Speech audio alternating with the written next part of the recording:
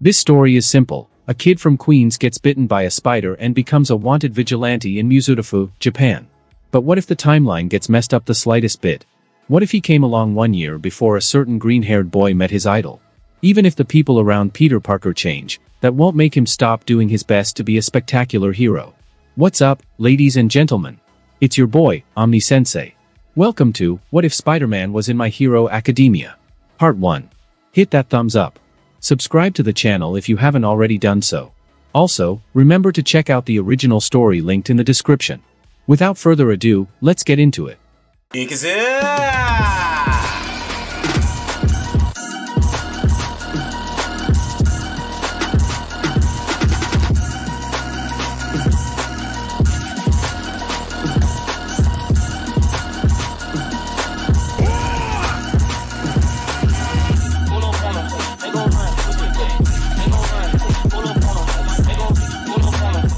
The sound of the passing cars felt like music to his ears. The bits of moonlight that poked through the clouded night sky shone down on his spot sitting on the roof edge of a vacant office building as he dangled his feet freely in the air.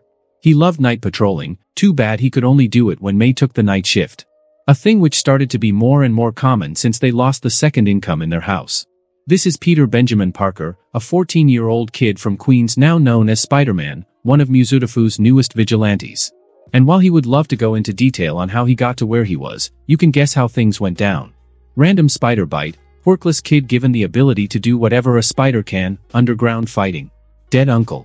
Yeah, you know the rest. There were some things he'd rather not go into. What matters is that when it happened, he was thrown headfirst into the life of a teenage vigilante in the most vigilante-hating country known to man. Lucky him, huh? He didn't care either way. It was his choice to put on the mask and go out swinging through town. Things the past 5 months of doing this have been eventful, to say the least. He stopped drug deals, yakuza meetings, shootings and robberies, and everything that the more prominent heroes left to the underground heroes, met some quirkless guy in a mask and a dude in an all-might hoodie who became his vigilante friends and was on his way to graduate from Aldera Middle School. In all honesty, Peter couldn't wait to leave that place, any school that let that blonde second-year bully that quirkless kid didn't deserve to still have kids attending it. His gloved hand went through his messy brown hair, his hazel eyes looking down at what he currently wore. Gray pants along with knee pads, a black undershirt that reached to just past his elbows, elbow pads, red fingerless gloves, red sneakers that had the soles replaced with those from ballerina slippers, a red and blue short-sleeved pullover hoodie with a black spider drawn on the front and a white one on the back, and an old one-strap backpack over his shoulder. Over his face was a red face mask that covered his nose and mouth, and over his eyes were his self-made goggles with expressive bug-like lenses. On his wrists were devices made out of scrap and different parts, his good old web shooters. Imagine what he could do with an actual budget instead of dumpster diving behind support companies. His spider sense rang softly as his ears picked up the sound of a soft landing. It was either someone trained to not make much noise or someone really tiny. He was leaning towards the first option. "Hey, kid." A tired voice spoke. Peter turned around and narrowed his lenses toward the man on the other side of the rooftop. The man was the definition of disheveled, an entirely black suit along with a gray scarf-like object around his neck. His hair was black and hung over his bloodshot eyes, his face was unshaven along with a look of pure exhaustion. Crawler told him about this guy one time, and Peter had a few run-ins with him a few months back. Standing on the roof with him was the Erasure hero, Eraserhead. Or as Peter liked to call him, Scarf Man. "Hey, Scarf Man. I was hoping the next time we saw each other, I'd be in UA but whatever." Peter greeted back, patting the spot next to him on the roof edge. The hero pondered it for a few seconds before sitting a couple feet away from the boy.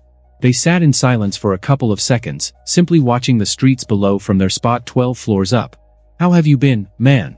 Peter asked, eyeing the man from behind his lenses. "Fine," he responded, his tired eyes studied the masked teen. "Good patrol? I stopped a couple purse snatchers and an armed robbery earlier, decided to sit here and take a small break." The boy continued to make light conversation, mostly getting no result. Crawler did say this guy wasn't too into talking. "I came here to ask you to stop, kid. I let you operate this long hoping you'd quit sooner or later, but I guess that was completely irrational. Naomasa is willing to cut you a deal if you come quietly." Aizawa got straight to the point. Peter's body tensed in preparation as to run away if he needed to. "Look, it's not like I don't trust you or anything. If anything, you're probably one of my favorite heroes, but I can't stop. People out there need help, and sometimes heroes aren't there, so I will be." "You don't even seem to be in high school yet." You'll get caught sooner or later, and whoever finds you next won't go as easy as me. The man responded dryly, his hands slowly approaching his capture weapon. Why do you even do this, kid? You know it's illegal. Peter could only sigh and hop into a crouch. Aizawa tightened the grip on the capture weapon at the sudden movement. He would very much rather Scarf Man let him go quietly instead of playing cat and mouse all night. Peter had school tomorrow. I can help out, so I do help out. Law's got nothing to do with it. Now, can I just go on my merry way and leave you to your brooding on rooftops? I got a math quiz tomorrow, and my aunt comes back from the night shift in like... Peter pulled out a phone with an incredibly cracked screen. It was still visible enough for him. 3 hours, can you just let me swing by? Peter added the last part with a small smile behind his mask and a semi-pleading tone. While Peter wasn't a pushover in a fight, a part of him doubted his chances against a seasoned hero. A small bit of panic began to set in as he realized that this may or may not be his last night as a vigilante. He couldn't let this end yet. Not while there were still people in the city he could help. Silently, the man stood up and adopted a small fighting stance. Peter's shoulders dropped at the implications of that. You know I can't do that, just come quietly, so I don't get dry eyes. Sorry, but we can't afford to have a child running around unchecked anymore. You need to understand this stuff is serious. He stated with a commanding voice. Gone was the semi-gentle tone from before that Peter guessed he used to convince him. Peter stood up and quickly checked his web shooters were loaded and narrowed his lenses at the black-haired man, a scoff escaping his lips. You think I don't know this stuff is serious? I've got scars because of what I do. You guys probably want me off the table cause I'm doing a better job than you. He couldn't help the remark at the end. Aizawa simply stared the teen down and sighed. His eyes glowed a crimson red as his hair and scarf began to float in the air. In a swift motion, he shot out a strand of his scarf at Peter before the masked teen jumped to the side and landed back on the roof. He smirked under the mask when he saw the man's eyes widen at his ability to still use his quirk. Maybe it didn't count as a quirk now that he thought about it. Now, Peter wasn't dumb in any way, shape, or form. He knew that in a one-on-one with a racer, he'd probably lose more times than not. The guy had experience and a good weapon on his side, so his best shot was just to run away. And that's exactly what he did. Without a second thought, the boy began to sprint across the rooftop before jumping to the adjacent rooftop to continue his escape. His spider sense buzzed just in time to let him dodge another strand of cloth directed at his head. Come on!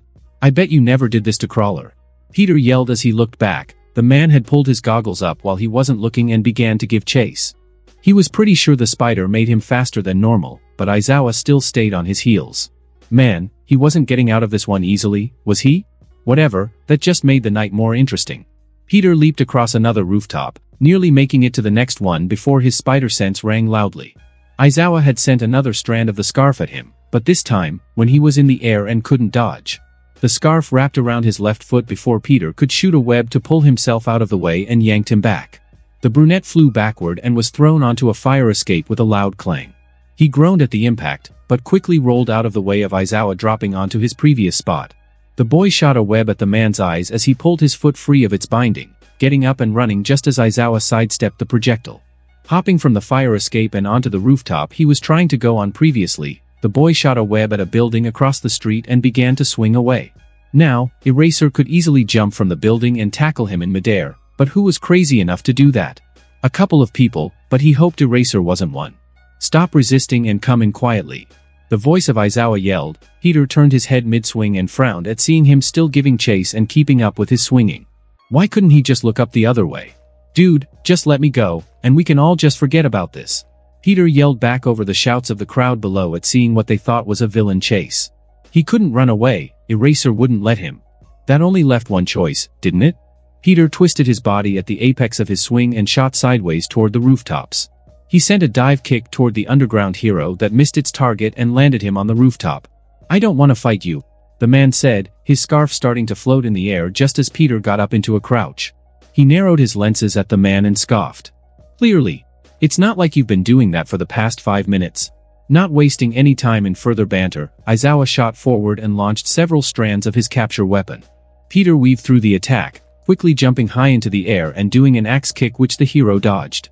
His spider sense blared as Peter was met with a gut punch just before he landed. He rolled to a stop and shot 2 webs at the man's feet, and tripped him. Come on, stay down. Instead of responding, Aizawa reached into a hidden pouch and threw a series of small black pellets that exploded into a thick cloud of smoke. The boy took a deep breath and closed his eyes, letting his spider sense guide him to dodge the strands shot at him with ease before he ran out and toward the hero. He threw a punch, with Aizawa narrowly sidestepping and kneeing the teen directly in the face. Peter saw stars as his world spun. He barely dodged another punch to the gut before he backflipped across the room to get some distance. Scarf Man wasn't holding back, was he? And man, did that hurt. He just hoped his nose wasn't broken. Shaking out of his dizziness, Peter ran forward while shooting spurts of webbing to try and slow Aizawa down. Can't we hug this out? The quip wasn't met with a response as Aizawa flipped through the air and landed with a kick to Peter's rib, knocking the wind out of his lungs. Peter slid across the roof as he took in greedy breaths into his lungs. Aizawa simply walked forward and stood over him. The teen simply stared up at him. The man's bloodshot eyes seemed to have the smallest bit of pity in them. Just as he began to breathe normally again, he took out the man's feet from under him and brought him to the ground. Peter quickly shot a web at his right arm and pinned it to the ground. I'll be going now. He smirked under his mask at the man as he began to stand back up, the hero simply cursing under his breath and glaring at him. He jumped off the rooftop and shot a web, wincing at the pain in his everywhere, and started to swing away. He just wanted to lay in bed now. Maybe he could convince May he was sick so he could just rest for the day. His lenses widened at the deafening blaring of his spider sense. He looked back to the roof to see Aizawa leaning up and throwing an object. Peter swung forward to avoid whatever it was before the sound of his web line being cut reached his ears. As if it happened in slow motion, Peter looked up to see a black knife cut directly through his lines as it flew through the air. He tried to shoot another web only for his web shooters to give a small spurt noise. Jammed. Oh, this was gonna hurt. Peter fell through the air and into the streets below, landing face up on the hood of a parked car. Gasps rang out around him as a crowd began to circle around him. He looked around as his ears rang, his body ignoring him, screaming at it to get up and run away. He saw how they murmured about his being some villain and recorded him. He even heard one guy talking about his car being ruined. God, this sucked. The boy began to wobbly get up only to fall back down with a grunt of pain. He gritted his teeth and tried again before feeling something wrapping itself around him. Oh no. Eraserhead gracefully landed in front of him, a firm hold on his capture weapon as he lifted up his goggles. It didn't have to be this way, kid, the man dryly said, although Peter noticed an emotion he didn't recognize in his voice. Peter didn't even bother to struggle against his bonds. He knew only people with all-might level strength could break out of the capture cloth currently around him. Please, he said quietly, giving one last attempt at talking his way out of his current situation. The man only gave a grim shake of his head as his hands reached out toward his mask. You know? If anyone was gonna take him in, Scarf Man was the one he would be least mad at. The hand pulled up his goggles up to his forehead, revealing his hazel eyes that were filled with a defeated look. He just wished he could have done more before the end of the line. At least he did good. His mask was pulled down, revealing his bruised face to the world. Spider-Man no more. Gasps rang out through the crowd as Aizawa's eyes widened. Peter only stared back at the man. He's just a kid. No respect for the law. He's so young. Serves him right for being a good-for-nothing criminal. Aizawa seemed to ponder something inside his mind. The grip on the scarf tightened for a second before he breathed out a sigh. You're under arrest for vigilantism and illegal quirk use. Let's go, kid. And with that, he began to drag Peter away while pulling out his phone as the crowd watched. They sat there for a minute or two before a cop car came in, Aizawa putting Peter in the back and him sitting in the front before the car drove away. It had to end sometime, right? At least he was pretty spectacular with he lasted. Alright. Let it be known that he had expected many things when he eventually got arrested. A couple of those expectations were met, mind you. Naomasa was in the corner of the interrogation room giving him a friendly look. Scarf Man was standing next to him to make sure he didn't do anything, and he was wrapped up in his scarf and tied to a chair in an interrogation room. But that was a given. It was expected for this stuff to happen. What wasn't expected was the weird-looking, white-furred animal with a scar that was wearing sneakers along with a suit and tie that was currently sitting in a booster seat across from him. The creature stared at him with a calm and happy expression before it gave a silent nod and hopped up onto the table, walking up to his face. Why, hello. I've been waiting to meet you, Mr. Parker. You are quite the hard young man to contact. Why, I had to get Shoyuta to go get you. The animal gave a high-pitched laugh and clapped its paws together. Alright. This was a joke, right? There was no way that Scarf Man had to beat him up and all just to get him to a meeting with a Build-A-Bear. Peter looked to his side and shot a question glance at Aizawa. Surprisingly, the man gave him a sympathetic look back. You must be quite confused, correct? Pardon me for getting ahead of myself there. It's just so exciting to meet such young talent. You must have questions, so ask away. The room fell silent for a second as Peter looked between the creature and the two men in the room, pure and utter confusion in his voice. Who I mean, what are you? After a second of silence, the small animal laughed once again and threw its arms in the air. The sound sent a chill down Peter's spine. Who knows? I may be a bear, a dog, or even a mouse. What really is important is that I am Nizu. UA's very own principal, and Shoyuta, otherwise known as Eraserhead, is one of my staff members. Questions. Just so many questions. Scarfman was a teacher? That felt irresponsible. A 1-foot-tall teddy bear ran UA? He didn't really have a problem with that at first, but this thing just scared the hell out of him for some reason. Peter once again looked at Aizawa, prompting the man to sigh and run a free hand through his hair. Yes, the rat is the principal and my boss. He's also one of the most intelligent creatures on the planet, so let it be known that he doesn't come to personally talk to any random teen without reason. Shoyuta is correct. You see, you are quite an interesting individual, Mr. Parker. Wait, something just dawned on him. How did Nizu even know his name? How do I know your name? I know many things, young man. Things such as how you are Peter Benjamin Parker, son to Mary and Richard Parker but taken in by your uncle and aunt. Things such as how you three moved to Japan from New York after your uncle got a job offer and how you developed your quirk after a trip to a science expo and then used your newfound abilities to win underground fighting rings both in Musutafu and New York, along with doing occasional vigilantism on the side. Alright, now he knew why that thing scared him. He was about to speak, but Nizu wasn't done. I also know how your uncle was tragically murdered by a man robbing a convenience store, a man you later arrested and turned into the police, an act that kickstarted your dive into full-time vigilantism for the past 5 months. The boy stared at the chimera wide-eyed, prompting the creature to give a satisfied grin. I'm just gonna ignore the fact that you know so much about me is super creepy and really scares me. Peter started, earning a hearty laugh from Nizu. Why do you even want to talk to me? Shouldn't I be in a jail cell somewhere? Also, was this whole thing legal? It sure didn't feel like it. I want to get to know you, of course. As I said, you are quite an interesting individual. Nizu responded. The animal gave a quick look at Naomasa, making the man nod back and place a couple of items on the table. First were his web shooters, second was his goggles, and third was his backpack. First things first, explain your quirk to me. Peter flinched at the sudden change in Nizu's voice. It sounded calmer and way less unhinged than before. I can, do whatever a spider can, stick to walls and stuff. You know how they lift 60 times their body weight?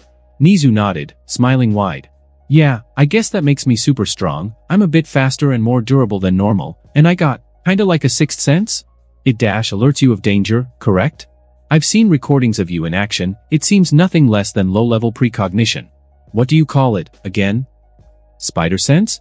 Oh, I'll always love how humans name things. Peter paused for a second, then ultimately decided to ignore the creeping dread this thing was putting on him. From a look around the room, Scarfman and Naomasa were in the same boat as him. How did anyone allow him to run a high school? Now, explain these devices on the table to me. Don't worry about the backpack, for I have already looked through it. Well, those are my goggles. Peter gestured to the goggles inside a plastic bag that laid on the table. I used sensors and camera lenses to help them squint and widen so I don't get overwhelmed by visual input. My quirk kinda dialed up my senses a bit, so it gets annoying. Nizu grinned wider. He paced back and forth on the table with his paws behind his back. Quite an interesting invention. Not only does it serve a practical purpose, but from what I heard, it has made you appear more approachable and friendly to people you have come by. Approachability is quite the good trait for a hero to have. Now, then. Explain these to me, they fascinate me the most. The boy took a deep breath, then complied with the request. They're my web shooters. I can do most things a spider can, but I can't make my own organic webbing. Peter looked around the room only to see Naomasa intently listening while holding a paper pad while Scarfman listened with a less impressed look. I made a chemical compound that would act like spider webs, along with having the same tensile strength. I made the web shooters to shoot it and then used it to swing around and for capture and combat. Nizu nodded. The smiling animal looked to Naomasa and received a nod from the man. You said you made all of this yourself, correct? No one manufactured it for you or anything. Yeah, I made them myself. Peter felt even more on edge now for some reason. He watched Nizu's emotionless eyes for what felt like ages before the chimera spoke. I say, you are nothing less than a prodigy. Intelligence along with good instincts and a good quirk, very impressive. But, I do have to ask. The room grew still as Nizu walked up to Peter's face, his face showing a grin. Why do you want to be a hero, Mr. Parker? He asked, paws behind his back. What? What was he supposed to say? Alright, Parker, calm down. Just tell the truth. I've messed up in the past, you know? I lost my uncle because I messed up, and I have to live with that. He told me that with the ability to help someone comes the responsibility to do that, and I only understood that after he died. Peter paused. He saw how Eraser was not gripping the capture weapon as tight or with as much caution anymore. I'm not a hero because I want to, in all honesty. I am so tired and burned out of this gig you wouldn't believe. But the thing is that people are better off because I went out there every day. That means I have to keep going out there and continue to do what I do. I want to show people they can be better. I want to show them they don't have to make the same mistakes I made to do better. Nizu watched the boy intently. The creature gave a soft hum and allowed him to continue. And I don't even know if I'm doing this right, or if what I'm doing is better than just letting pros do what they do, but I guess I'll never know until I actually do it, right? Being a hero is just a leap of faith, I guess. But seeing old ladies smile when I help them cross the street or how people sigh in relief when I come in and knock out a robber at least gives me the small solace that I'm doing something right, even if people call me a criminal or a menace, cause at least I know there's someone out there helping out the little guy. He paused once again, breathing out a sigh as the three people in the room watched on. I want to be a hero because I want to do the good that these abilities let me do, cause I know that I can help someone out there. That means I have to. The room fell silent as the boy finished talking. Peter saw how Eraser had a more thoughtful look in his eyes than before. As the group sat in the deafening silence, the quiet was broken by the small, high-pitched chuckles turned giggles that Nizu gave off. Before anyone could ask, the animal gained a fond smile as he looked from the boy to Naomasa. The man perked up as he saw the creature's gaze. My cork didn't go off once, he didn't lie. The black-haired man responded, pocketing the paper pad into his coat. Nizu turned back to Aizawa and waved a paw. The man standing there for a second before Peter was suddenly unwrapped as Aizawa pulled his scarf back with a hint of reluctance. The boy's eyes widened at his sudden freedom. He rolled his wrist while missing the sensation of having his web shooter on. He looked at Nizu after a second of getting comfortable with a questioning glance. Just as I expected, young man. Here's what's going to happen. You will be put on parole and be forced to do 400 hours of community service as long as you agree to attend UA, or else you'll be fully convicted of your charges. What do you say, young man? Nizu smiled, extending his small paw toward the boy for what Peter guessed was a handshake. Peter hesitated for a second before he captured the small paw with his own hand. The creature smiled brightly and shook his hand with incredible enthusiasm. Naomasa smiled a small smile and exited the room. Excellent. There are 6 months until the entrance exam, so you will have time to get settled with your new situation and the conditions of our deal. He walked to the other side of the table and hopped onto Eraser's shoulder, the man reluctantly letting him stay there as the animal hid inside his scarf. Eraser gave a small nod and started to walk to the door before Nizu turned his head to give Peter one last look. I expect great things from you, young man. See you at UA, Spider-Man. Your aunt will come in shortly. With that, the two walked out of the room and left Peter in silence. The boy ran a hand through his hair as a small smile graced his face. That teddy bear hadn't only given him one of the best opportunities of his life, but he even remembered the hyphen. Author's note. Hey guys, did you like the new story? To be honest, I was bored the other day and randomly had the idea of writing Peter being arrested 1 year before canon and meeting the big three as first years, so we'll just follow Peter becoming a hero in a different environment than usual. I'll have to de-age them by 1 year, but whatever, we'll get there when we get there. Also, there is gonna be some huge butterfly effect shenanigans going on later. Some darker than others, but that's not for a while. The cold and gray interrogation room was still as hazel eyes looked into emerald ones. May Parker stood by the doorway as Peter sat in his metal chair by the interrogation table. Hey, Pete, the woman said softly, quickly moving to stand next to the boy and enveloping him in an embrace. Hi, May, he said back, melting into the hug as he rested his head on the taller woman's shoulder. He didn't know why, but any anger he guessed May would have shown just wasn't there. She seemed more like a mother trying to comfort her son. Peter guessed that was for the better. He had a long night. You all right? She asked, running a hand through his hair in a soothing manner. Yeah, just tired. You're not mad? May pulled back and scoffed, an incredulous look behind her glasses. What? No. I know things have been hard recently, without Ben around. Peter winced at the mention. May squeezed his shoulder reassuringly. And harder on you since you got your quirk a couple months back, but I know that you did what you did because you meant well and wanted to do what you thought was right. Hearing those words brought out emotions Peter didn't know he was feeling. It was a mixture of happiness, relief, sadness, and pure exhaustion. As he sunk into his aunt's shoulders and let his tears fall, she simply hugged him tighter. I can't blame you for being like him, Peter, she said quietly. Peter hugged her tighter. I miss him, May. I really miss him. He choked out, continuing his quiet sobs. I know. Hey, let's go home, alright? You need rest? She told him, stroking his back as Peter pulled back and wiped the tears with his sleeves. Yeah, I'd like that.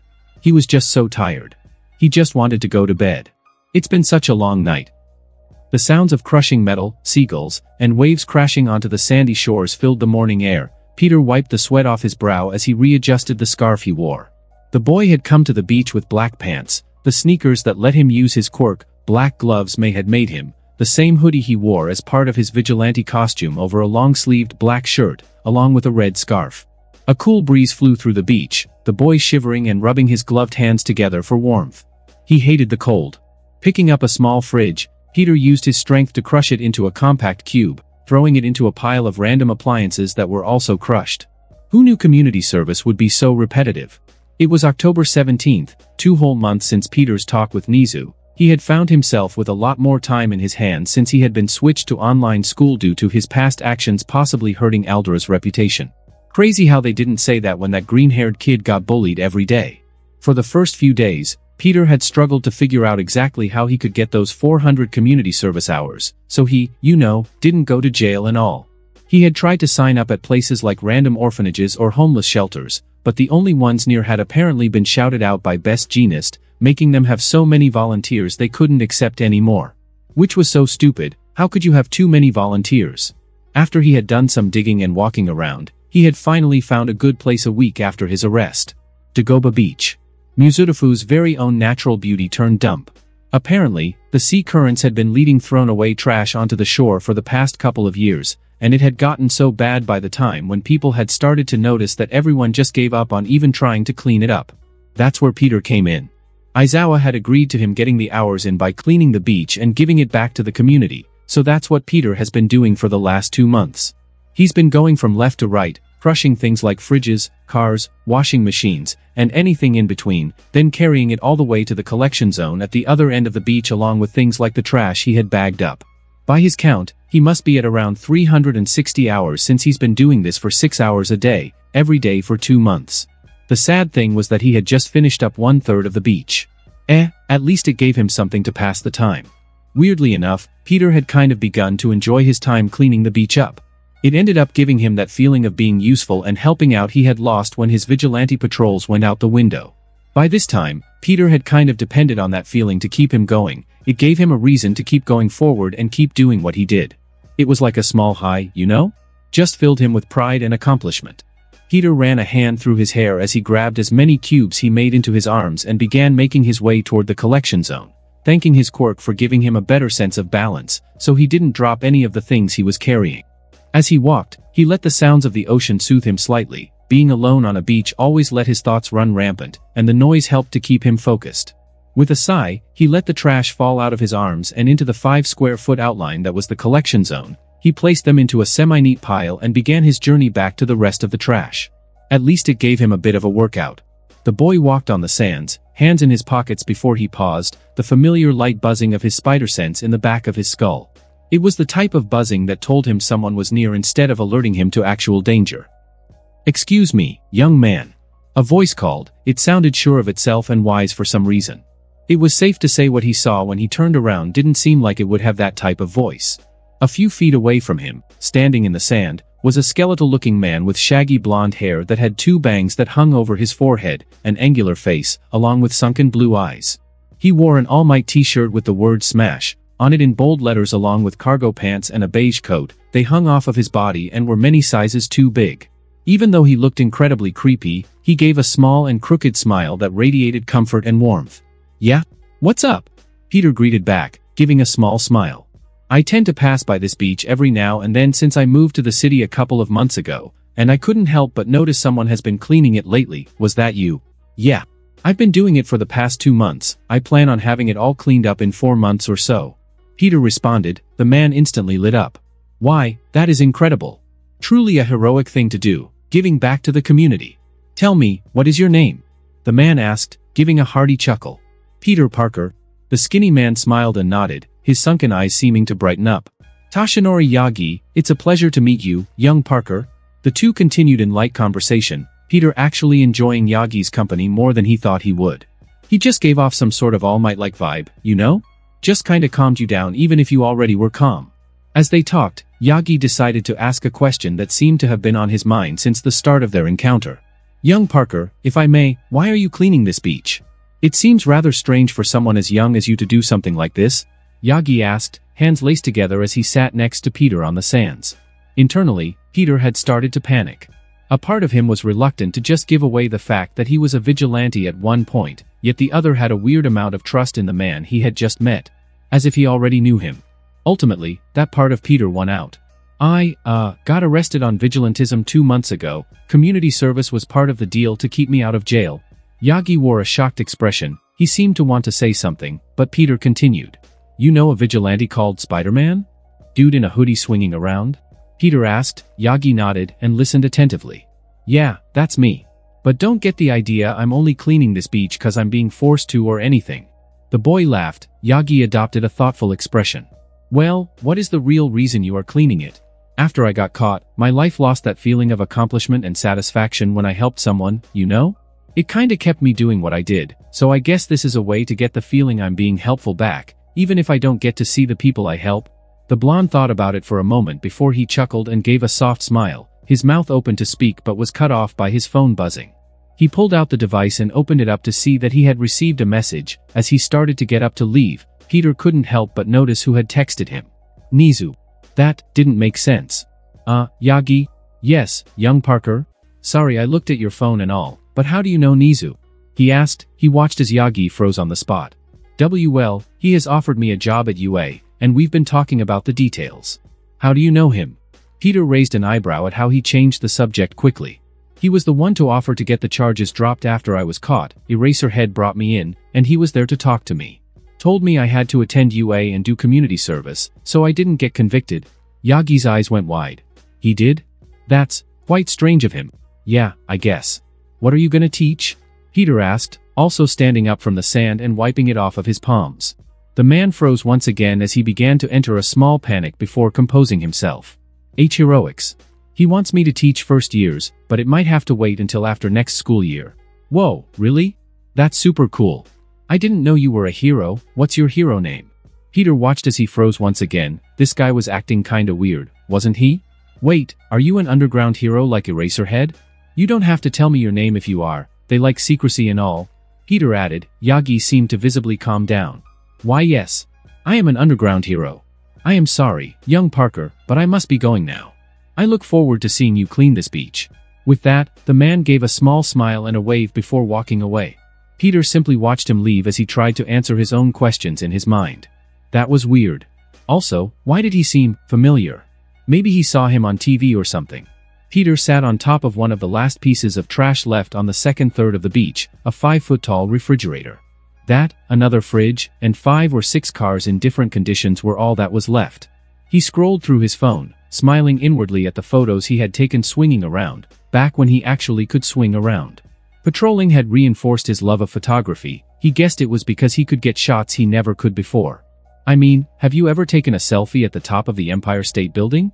That picture was the one thing that helped him stop fearing heights. It was nice how now he could finally hang it up in his room without hiding from May. As he looked through the pictures, he couldn't help but notice the snow that hit his nose, reminding him of the date. December 9th, 4 months into cleaning the beach and 2 months before the UA exam.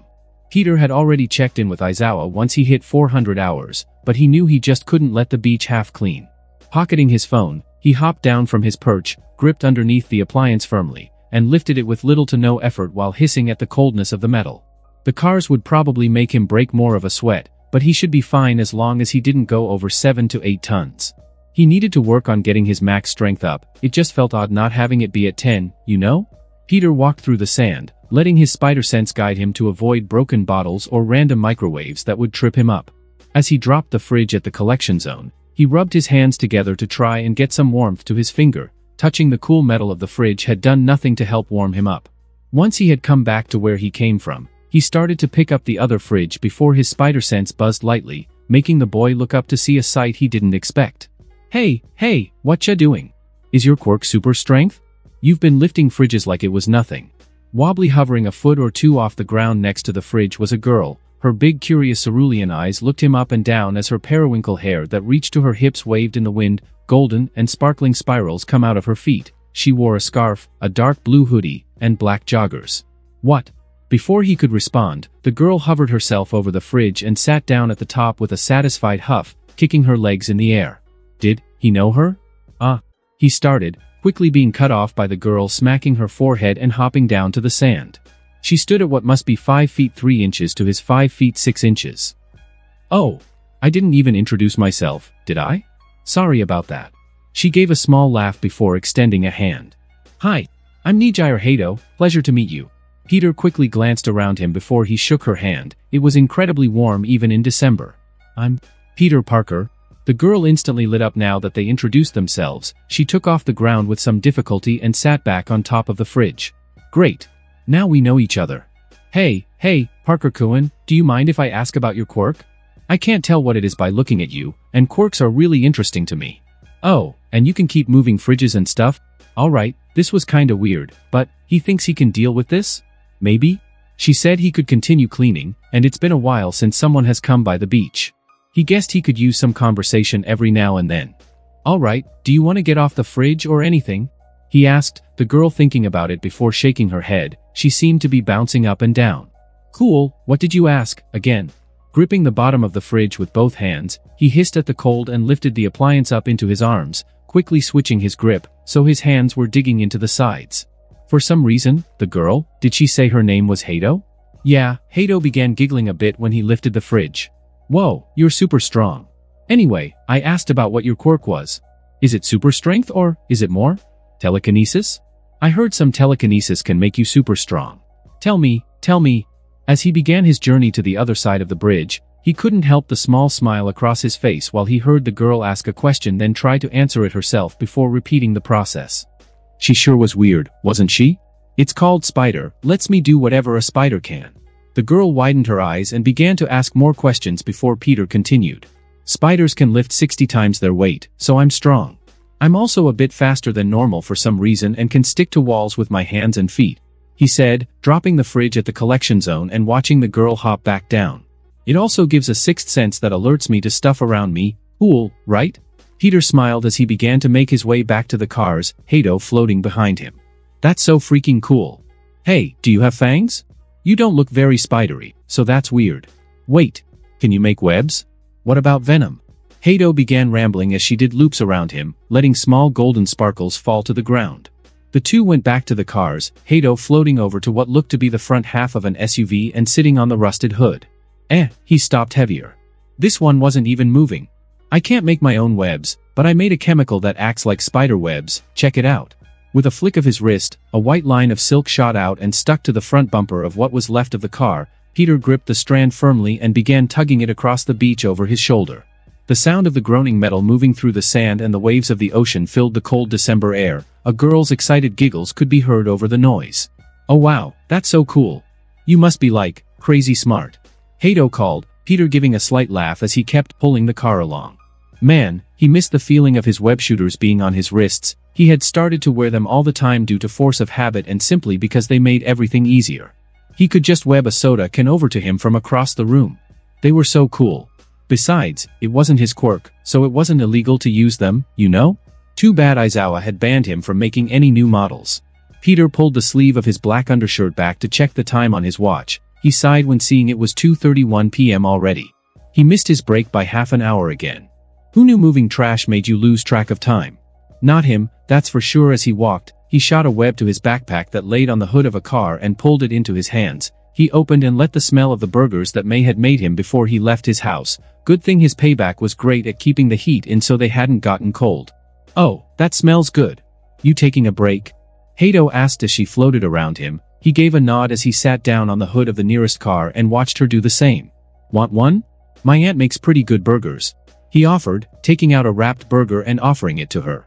Does it have pickles? She tilted her head. Peter scoffed. We aren't insane, Hato. The boy handed her the burger after she made a gimme motion as he took out his own, the two simply eating together, listening to the waves hit the shore, and watching the occasional bits of snow fall down. The boy handed her the burger after she made a gimme motion as he took out his own, the two simply eating together, listening to the waves hit the shore, and watching the occasional bits of snow fall down. "Hey, Hado," he called mid-bite, Hado turning her head to him. The girl simply gave a hum, tilting her head, so her long hair fell to the side. "What were you doing here? I haven't seen anyone actually come by here in a bit," he asked, the blue-haired girl perking up. "Oh. Well, my quirk takes stamina to use, so I run a daily 10K to train for UA. I started a bit later than usual and then saw you lifting fridges and stuff, you know? So I got curious." "You're going to UA?" Peter asked, taking another bite of the burger. It was amazing how good of a cook May was. "Yep. It's always been my dream to be a hero, so I gotta get better at my quirk to do that. How about you? Are you going to UA, Parker-kun?" A small chuckle escaped him for some reason. "Yeah, I have to so I don't go to jail and all." Hado raised an eyebrow in confusion. Peter could see the gears turning in her head, so he decided to explain himself before she got the wrong idea. "I did vigilante work for 5 months until 2 months ago, a guy working at UA brought me in, and the principal told me I had to go there, so I didn't get convicted. Cleaning this beach is also part of the deal, but I'm just doing it willingly at this point." He took a bite of the burger, savoring the taste of bacon in his mouth. The blue-eyed girl widened her eyes, getting excited and shooting off into the air by accident. She did a quick loop before she came back down, bouncing up and down where she sat. "Oh my gosh. That's so cool. I can't wait. You said your quirk was called Spider, right?" He nodded, Hado seeming to realize something on the spot. "Oh. I knew I saw that jacket somewhere. You were that spider guy that Eraserhead caught a couple months back." She knew Scarf Man? He hadn't met many people who did. Also, he couldn't help but be relieved that she hadn't called him a criminal and left or something. That would have killed his mood. "You know Eraser?" The girl nodded up and down so fast her head nearly blurred. "Yeah. I love heroes with super cool quirks, so I try to know as many as I can." "What was he like?" Peter thought for a moment, thinking back to all the times he had run into Scarf Man. He smiled softly before he responded. "Grumpy, but pretty cool. He's one of my favorite heroes." They sat in silence and ate for a couple of seconds. You could basically see the amount of curiosity coming off of the girl. Peter sighed and pulled out his phone. "Want to hear some stories about the stuff I did?" "Awesome." Peter showed her the different pictures he had taken while on patrol or swinging around, some ranging to him taking a selfie mid-fight when he could afford it, and others were just him doing different things such as swinging between cars or running away from a hero chasing him. The girl looked at a single photo and began to spout question after question about it, trying to figure out what he was doing or where he was. Oddly enough, Peter enjoyed her company quite a bit. She just had an aura that warmed up a room or something. As they sat there talking about quirks, she pulled out her phone to check the time. "Whoa. It's 5:52 already. Oh geez, Parker-kun, I gotta go." The girl shot up from the hood of the car, Peter doing the same as he figured he might as well get home, so May didn't worry. As he stretched where he stood, a slip of paper was pushed into his chest. Hado was holding the piece of paper and smiling brightly at him. As he looked down at it, he saw that there were a series of numbers on it. Where did she get a pencil? Wait, where did she even get the paper? "Here. That's my phone number. Call me so we can hang out sometime. You're a super interesting friend, and I want to keep talking to you. Bye, Parker-kun." The girl told him, quickly waving and jogging off of the beach, onto the sidewalk, and out of view. They were friends now? He guessed he was fine with that. Wait a minute. Did a girl just give him her number? Peter Parker walked the streets of Musutafu, his hazel eyes looking at his phone as his spider sense guided him through the early morning crowds. February 26th, the day of the UA entrance exam. He had already texted May that he was on his way to the train station to meet up with Hado, and she wished him good luck in that motherly way she did things. He wore that same red scarf he wore when meeting Yagi, along with the backpack he had when patrolling and the Aldera Middle School uniform. Oh, he couldn't wait to take that thing off. Aizawa had already confirmed that the community service was done, even though Peter would still need a few more weeks to finish cleaning the beach. All that was left was to take the exam. His hand unconsciously reached up to touch the bags under his eyes. He frowned at seeing them in the reflection of his phone. May had tried to help him break out of the bad sleeping habits he got from going out at night, but nothing had worked yet. He was thankful he actually got a full night's sleep before today. That familiar buzzing appeared at the back of his skull, Peter moving out of the way of someone about to bump into him. Weirdly enough, that person had also moved at the same time and crashed into the brunette, all the same, the shorter boy falling on the ground. "Oh, you alright, man?" Peter outstretched a hand to the green-haired kid on the ground. His wild green hair seemed familiar for some reason. Had they met before? The green-haired boy looked up with a frightened expression, quickly stuttering before muttering out an apology and running away while gripping what looked to be a notebook. Huh, weird guy. Peter began to walk again, seeing how the crowds began to divert towards what looked to be All Might punching a villain with some sort of panda mutation. Wasn't he supposed to be in Tokyo? When did he start hanging in Musutafu? He saw how that green-haired kid ran towards the fight and vanished into the crowd. The feeling that he's seen him before was still fresh on his mind. Now that he thought about it, weren't they wearing the same uniform? He couldn't help but feel some sort of sadness when looking at him, you know? Shaking his head, Peter continued walking, soon reaching the train station that would take him to the next big step in his life. The next big step for Peter Parker.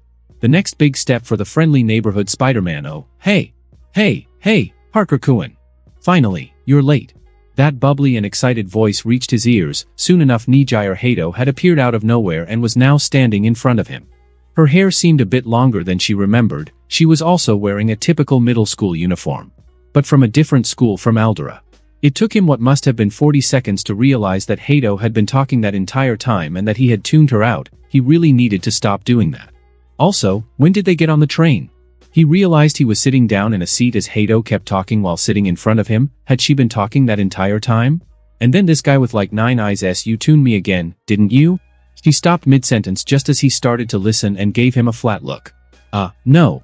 He gave a weak chuckle as she rolled her eyes. It's fine, Parkin-kun. Hey, you excited about the exam? I bet there'll be so many cool and interesting quirks in there. I just hope we make it in. Hato was back to bouncing in her seat, rattling off all the interesting things that could happen. Peter himself felt both nervous and confident. Was that weird? He believed he could pass the exam easily, but part of him still feared failure, even more so than normal due to the consequences of him not getting into UA. Snapping him out of his thoughts, Hato had suddenly smiled brightly at him and held out her fist. We'll probably be fine, anyways. We both gotta get in, you know? UA buddies. She said. Peter found himself smiling at the girl as he returned the fist bump. Yeah, UA buddies. Just like that, Peter stared out the window as his worries slowly melted away. The feeling of the form-fitting metal on his wrist brought Peter a sense of calm, a sense of purpose. The boy rolled his wrist while playing with a web cartridge in between his fingers. He'd been wearing his web shooters 24/7 for the past few months, so it wasn't like the feeling of having them on was unfamiliar or anything. But it was just different. Before, when he wore them at home or the beach, it was just the feeling of having them on, but right now, having them on brought him comfort. It reminded him that they were on because he was gonna do something he hadn't done in a bit. Be Spider-Man. Then again, it was just robots made by a school instead of guys robbing ATMs, but the feeling was the same. It made him feel like he was someone with a purpose. It made him feel like he was Spider-Man again. He guessed he never stopped being Spider-Man, but you get what he's saying. After months of downtime, he was back in the swing of things. Heh. Swing?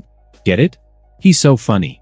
The feeling of someone nudging him with their elbow brought him out of his thoughts, Peter quickly remembering where he was. The UA entrance exam. His gaze turned to Hato, who was sitting next to him and motioning with her head to pay attention to what was going on in the front of the room. Yeah, he should probably do that. Present Mike was loudly explaining the basics of the practical portion of the exam, Peter having picked up the parts about being put in a fake city and fighting robots, then being graded on how many robots you destroyed. You know, the important stuff. As he looked around the room, he saw how many people started to nervously sweat at hearing the exam would be combat-related. They must have quirks that don't work well on robots. UA did have the horrible habit of screwing over non-combat quirks every year. The room was bathed in bright light. Peter watched as the large screen above the leather-wearing hero started displaying different diagrams and animations explaining the finer details like rules and stuff. This was so boring. Even the written portion was more engaging than this. The only thing that made him pay attention was when Present Mike tried to hype up the audience and failed miserably. Peter made the web cartridge dance in his hand, flipping the small object in between his fingers and back while drumming his other hand on the table. Incredibly enough, Hato seemed to be listening with 110% focus, although she seemed to be bouncing up and down at seeing a pro hero. 10 minutes and Peter repeats, 10 minutes passed before the dude finished talking and explaining the exam. Maybe yelling would be a better word? God, was this guy loud. Alright, now that we're done, let's get started with the practical section of the UA entrance exam. Can I please get a plus ultra? Silence. Complete and utter silence, the only sound being Peter snorting before being elbowed by Hato. That's cool, too. Please exit to the left, get changed, and go to your assigned bus. I wish you luck, young heroes. The man announced, the room uttering a quick thanks before everyone excited toward the buses. Finally. Present Mike stepped away from the desk and downed a water bottle in one go before starting to make his way toward the observation room. God knows they'll need it. That kid Shoyuta brought in most of all, there's no chance can gets him in 1B. Peter rolled his shoulder as he stepped foot on the bus. He sat down and sighed at finally wearing something he was more comfortable using. His old vigilante outfit, goggles and all. It was a miracle Neo Mesa let him keep all of it instead of confiscating it as evidence. Although it did help that the detective was just way too nice, Peter almost felt bad that him running around gave the guy so much more extra work. He ran a gloved hand through his hair and took out his phone from his hoodie pocket. He went to open one of the playlists that he made while patrolling, only to see that they hadn't been played in more than 6 months. Wow, has it been that long? He guesses he must have lost track of time. As he hit play and pocketed his cracked phone, the bus slowly started to move forward. The kids inside began cheering. He placed an earbud in his right ear and checked that his goggles were still around his neck. The boy proceeded to lift up his hoodie a tiny bit and sighed at seeing that his belt was still there. Nothing was missing, that was good. All there was now was to wait. Should he have a strategy when going into this? Like, avoid certain streets or do some specific stuff? That did sound smart to do, but it didn't feel like him. It didn't feel like Spider-Man. Spider-Man felt like a thrill, like doing what you had to do and enjoying yourself. He was about going in without a moment of hesitation. Spider-Man was about following your gut. Spider-Man was about being spectacular. Yeah, that felt like him. Peter felt his spider sense buzz lightly as someone sat on the seat next to him just as the bus began picking up pace. It was some shy-looking guy with long indigo hair and elf-like ears. He wore a white short-sleeved hoodie and purple sweatpants. He looked to be in deep thought about something. Should he say something? Sure. Conversation is always nice. Hey, man. I'm Peter Parker, nice to meet you. Peter extended a hand while offering a friendly smile. The boy jumped as if startled. The indigo-haired boy looked between his hand and his face quickly, a look of panic on his face. Reluctantly and nervously, he shook his hand before quickly letting go. All right, then. Titamaki Amajiki. The teen, now known as Amajiki, quietly introduced himself while looking away. He turned back to see Peter still looking at him and got even more nervous, and hid his face behind his hood. This guy was shy. Oh, sorry if I made you uncomfortable or anything. Peter quickly apologized, trying to ease into starting a conversation with the guy. This was a huge contrast to talking to Hato. No, it's fine. I am not good with me meeting new people, sorry about that. It's cool, I get it. Peter waved a hand, inwardly sighing at Amajiki seeming to relax. You nervous? About the exam, I mean. Amajiki seemed to think about his response for a second before sighing and giving a small nod. Why yeah. I wish Mirio were here. The teen responded, muttering the last part under his breath. Peter raised an eyebrow at the response. He guessed Amajiki mainly was talking to himself at that last bit. Should he try to ask about it? It may just be a close friend or something. One of those extrovert and introvert types of things he had heard about, you know? All he knew was that this guy needed some serious hyping up before the test, and Peter was gonna try to give it to him. You'll be fine, man. What's your quirk, anyway? Giving a small smile, leaning forwards in his seat and propping his elbows on his knees. Amajiki seemed to slightly relax at his friendly demeanor, at least he was less on edge now. The bus kept moving as the teens inside rocked it back and forth in excitement. Peter looked out of the window to see the approaching city. Almost time. It's called Manifesta. Amajiki started. Peter just listened. It lets me get the properties of what I eat. That was so freaking cool. Dude, that's amazing. Man, I can't even begin to think of how much stuff you could do. I wish I had such a versatile quirk like that. Mine lets me do whatever a spider can, but it's not that bad. He laughed, rolling his shoulders as Amajiki nodded. Sadly, that was the end of their talk. Amajiki seemed to be trying to calm himself down with an anxious look on his face. Peter decided not to disturb him. His hand reached into his belt and pulled out a web cartridge. He spun the small object between his fingers to try and relax as his 20th to 21st century playlist cycled to a new song. Fluidly, the cartridge danced in his hands as Peter made it spin around the gaps of his fingers. The boy sighed and put the cartridge back into his belt just as an intercom on the bus announced they had reached their destination. The kids inside the vehicle started to rock it back and forth in excitement. Almost time. Bouncing from foot to foot, Peter checked each web shooter to make sure they were loaded with fresh cartridges, taking them out and putting them back in so they didn't jam on him. His belt held enough to last him about a couple of days or so he didn't have to worry about running out mid-test. Almost time. That familiar buzzing in the back of his head came again, but it wasn't like his spider sense. Alright, are y'all ready? Everyone around him tensed, some flared up their quirks or got into traditional running stances. Peter pulled up his goggles over his eyes, letting them widen and squint to adjust to being used suddenly. Quickly, he pulled up the red face mask over his nose and mouth, getting that familiar feeling of breathing through the cloth. His lenses narrowed as his eyes landed on the edge of a building, his hand already hovering over the trigger as he took aim. "Get ready." A breath escaped his lips as that buzzing continued. It was different from his spider sense. It wasn't warning him of danger, it felt like pure adrenaline. His feet became less planted on the ground in preparation for what was about to come. Almost time? Go. Whip. Showtime. Suddenly, he was off the ground and swinging several feet in the air. He could imagine people and cars passing below as he flew by. Woohoo! Peter whooped, reaching the apex of his swing and doing a flip before shooting another web. That feeling wind of his face? That feeling of gravity leaving him? That feeling of being Spider-Man again? Oh, he didn't realize how much he missed it. God, it was magic. Peter swung around a street corner, spotting a group of robots standing around in an intersection filled with nothing but a few cars and pulling himself down with a web. The crunching of metal rang through the air as Peter landed on a three-pointer, crushing it under his weight. Shooting a web at a two-pointer, he grinned and swung it around him like a flail, taking out what must have been at least 7 two-pointers. His spider sense rang, Peter flipped backward and landed on a lamppost, narrowly avoiding the swipe of a three-pointer's tail. "Hey, T-800! You missed!" Peter yelled to no one in particular, shooting webs at the building behind the green robot and slingshotting himself through it. Peter stumbled the landing, rolling on the concrete as the sparks of the robots flew around him. Shaking his head, he jumped back up to his feet and stumbled before catching himself. He may be a bit rusty on the whole landing thing, but can you blame him? To be fair, he wasn't good at it to begin with. His lenses scanned over the street, all the robots that were once looming over him now laid in pieces scattered around. Counting the numbers painted on the prices of scrap around the street, Peter guessed he might have about 21 to 23 points so far, not bad but not good. "Oh, I've missed this," Peter said fondly to himself, already feeling the rush and adrenaline flow through his veins. The only thing that would make this test better would be that the robots reacted to his jokes. It would have been nice if they at least groaned in annoyance at his Terminator 2 reference. Or was it Terminator 1?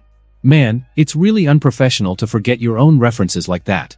The hairs on the back of his neck stood on end as the sound of dozens of footsteps reached his ears. He jumped up to a lamppost to avoid the stampede of exam takers that flooded the street. As he crouched up there, he couldn't help but be amazed at how cool and useful some of the quirks these guys had were. There was a guy who looked to have some sort of speed quirk. He never even sees those. Although, it kinda bummed him out how most of them weren't even creative with using them, you know? Part of being a hero is using your power to its full extent, and yet some of these people were just doing the most basic things with them. Peter's quirk was straightforward, but he still found ways to be creative with it. He guessed he just wanted to see some cool powers today. His eyes looked around the area, the lenses on his goggles widened at seeing robots lurking around inside the buildings of the testing site. No one seemed to have noticed them. Peter watched as countless people just ran past the buildings filled with free points to try and fight over robots on the street. This felt weird. From what he heard back in America and while he's been in Japan, UA was a place where only the best of the best could even apply. Was this it? Just people running around shooting off quirks with no creativity? The brunette couldn't help but feel a weird amount of disappointment. Yeah, that was the word for it. With a sigh, Peter flicked his wrist and launched into the air and through the glass window of an office building, kicking the head off of a two-pointer before he landed. For one-pointers dove for him while making low and metallic hums. Peter jumped up and stuck to the ceiling, watching as the robots crashed into each other. "You guys really gotta work on your teamwork." With a small chuckle, he springboarded back onto the floor and crushed one of the one-pointers. He shot 2 webs at the heads of 2 others and smashed their heads together. That familiar buzzing in the back of his skull blared in his ears, giving him just enough time to duck beneath a claw swipe from a two-pointer that crashed through the weak wall. He spun around with a kick, his lenses widening when his leg was caught by a three-pointer that had also crashed through the wall. Oh geez. Spinning itself a full 360 degrees, the robot swung Peter through the air and threw him through a wall and into the dim hallway. Ow! Couldn't you have thrown me through the holes you guys already made?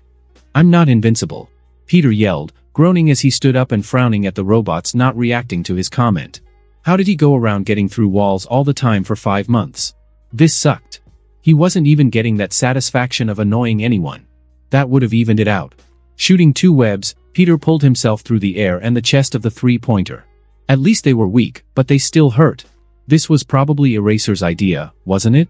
Backflipping, Peter dodged a swipe from the two-pointer and a tackle from the one-pointer he hadn't destroyed yet. As the two robots fell to the floor after missing their attacks, Peter quickly rushed forward and stomped through the one-pointer's chest. Not wasting any time, he ripped one of the one-pointer's arms off and threw it at the two-pointer. Surprisingly, the robot dodged, only getting its right arm ripped off by the projectile and dove at Peter, the boy simply rolling out of the way and catching his breath for a second. God, his back hurt. A lot of him hurt, now that he thought about it. Did he still have those painkillers Knuckleduster gave him? He kinda forgot being Spider-Man hurt so much. At least the adrenaline was helping him out. You know, for now at least. As the two got up from the ground, they stared each other down. Well, Peter stared the robot down while it just stood there waiting for him to move. It was a lot less dramatic now that he thought about it, but whatever. Alright, good old Mexican standoff. You and me, RoboCop. Peter yelled at the two-pointer, the metallic creature simply standing in front of the broken window that brought light into the room as its severed arm sparks. Peter sighed at the silence. Yeah, fighting robbers is way more engaging than robots. Peter shot his hand forward as his fingers inched towards the trigger before the ringing at the back of his skull stopped him. It was blaming in his ears, the boy nearly falling to his knees as the world began to be drowned out. The robot simply looked at him as Peter tried to listen to his surroundings. Hey, there's robots up there. A deep voice rang out. The world seemed to stand still as Peter heard that voice seem to strain against something made of metal that creaked and groaned before he let out a huff. His spider sense screamed at him to run, to dodge, to do something against a threat that Peter knew nothing about.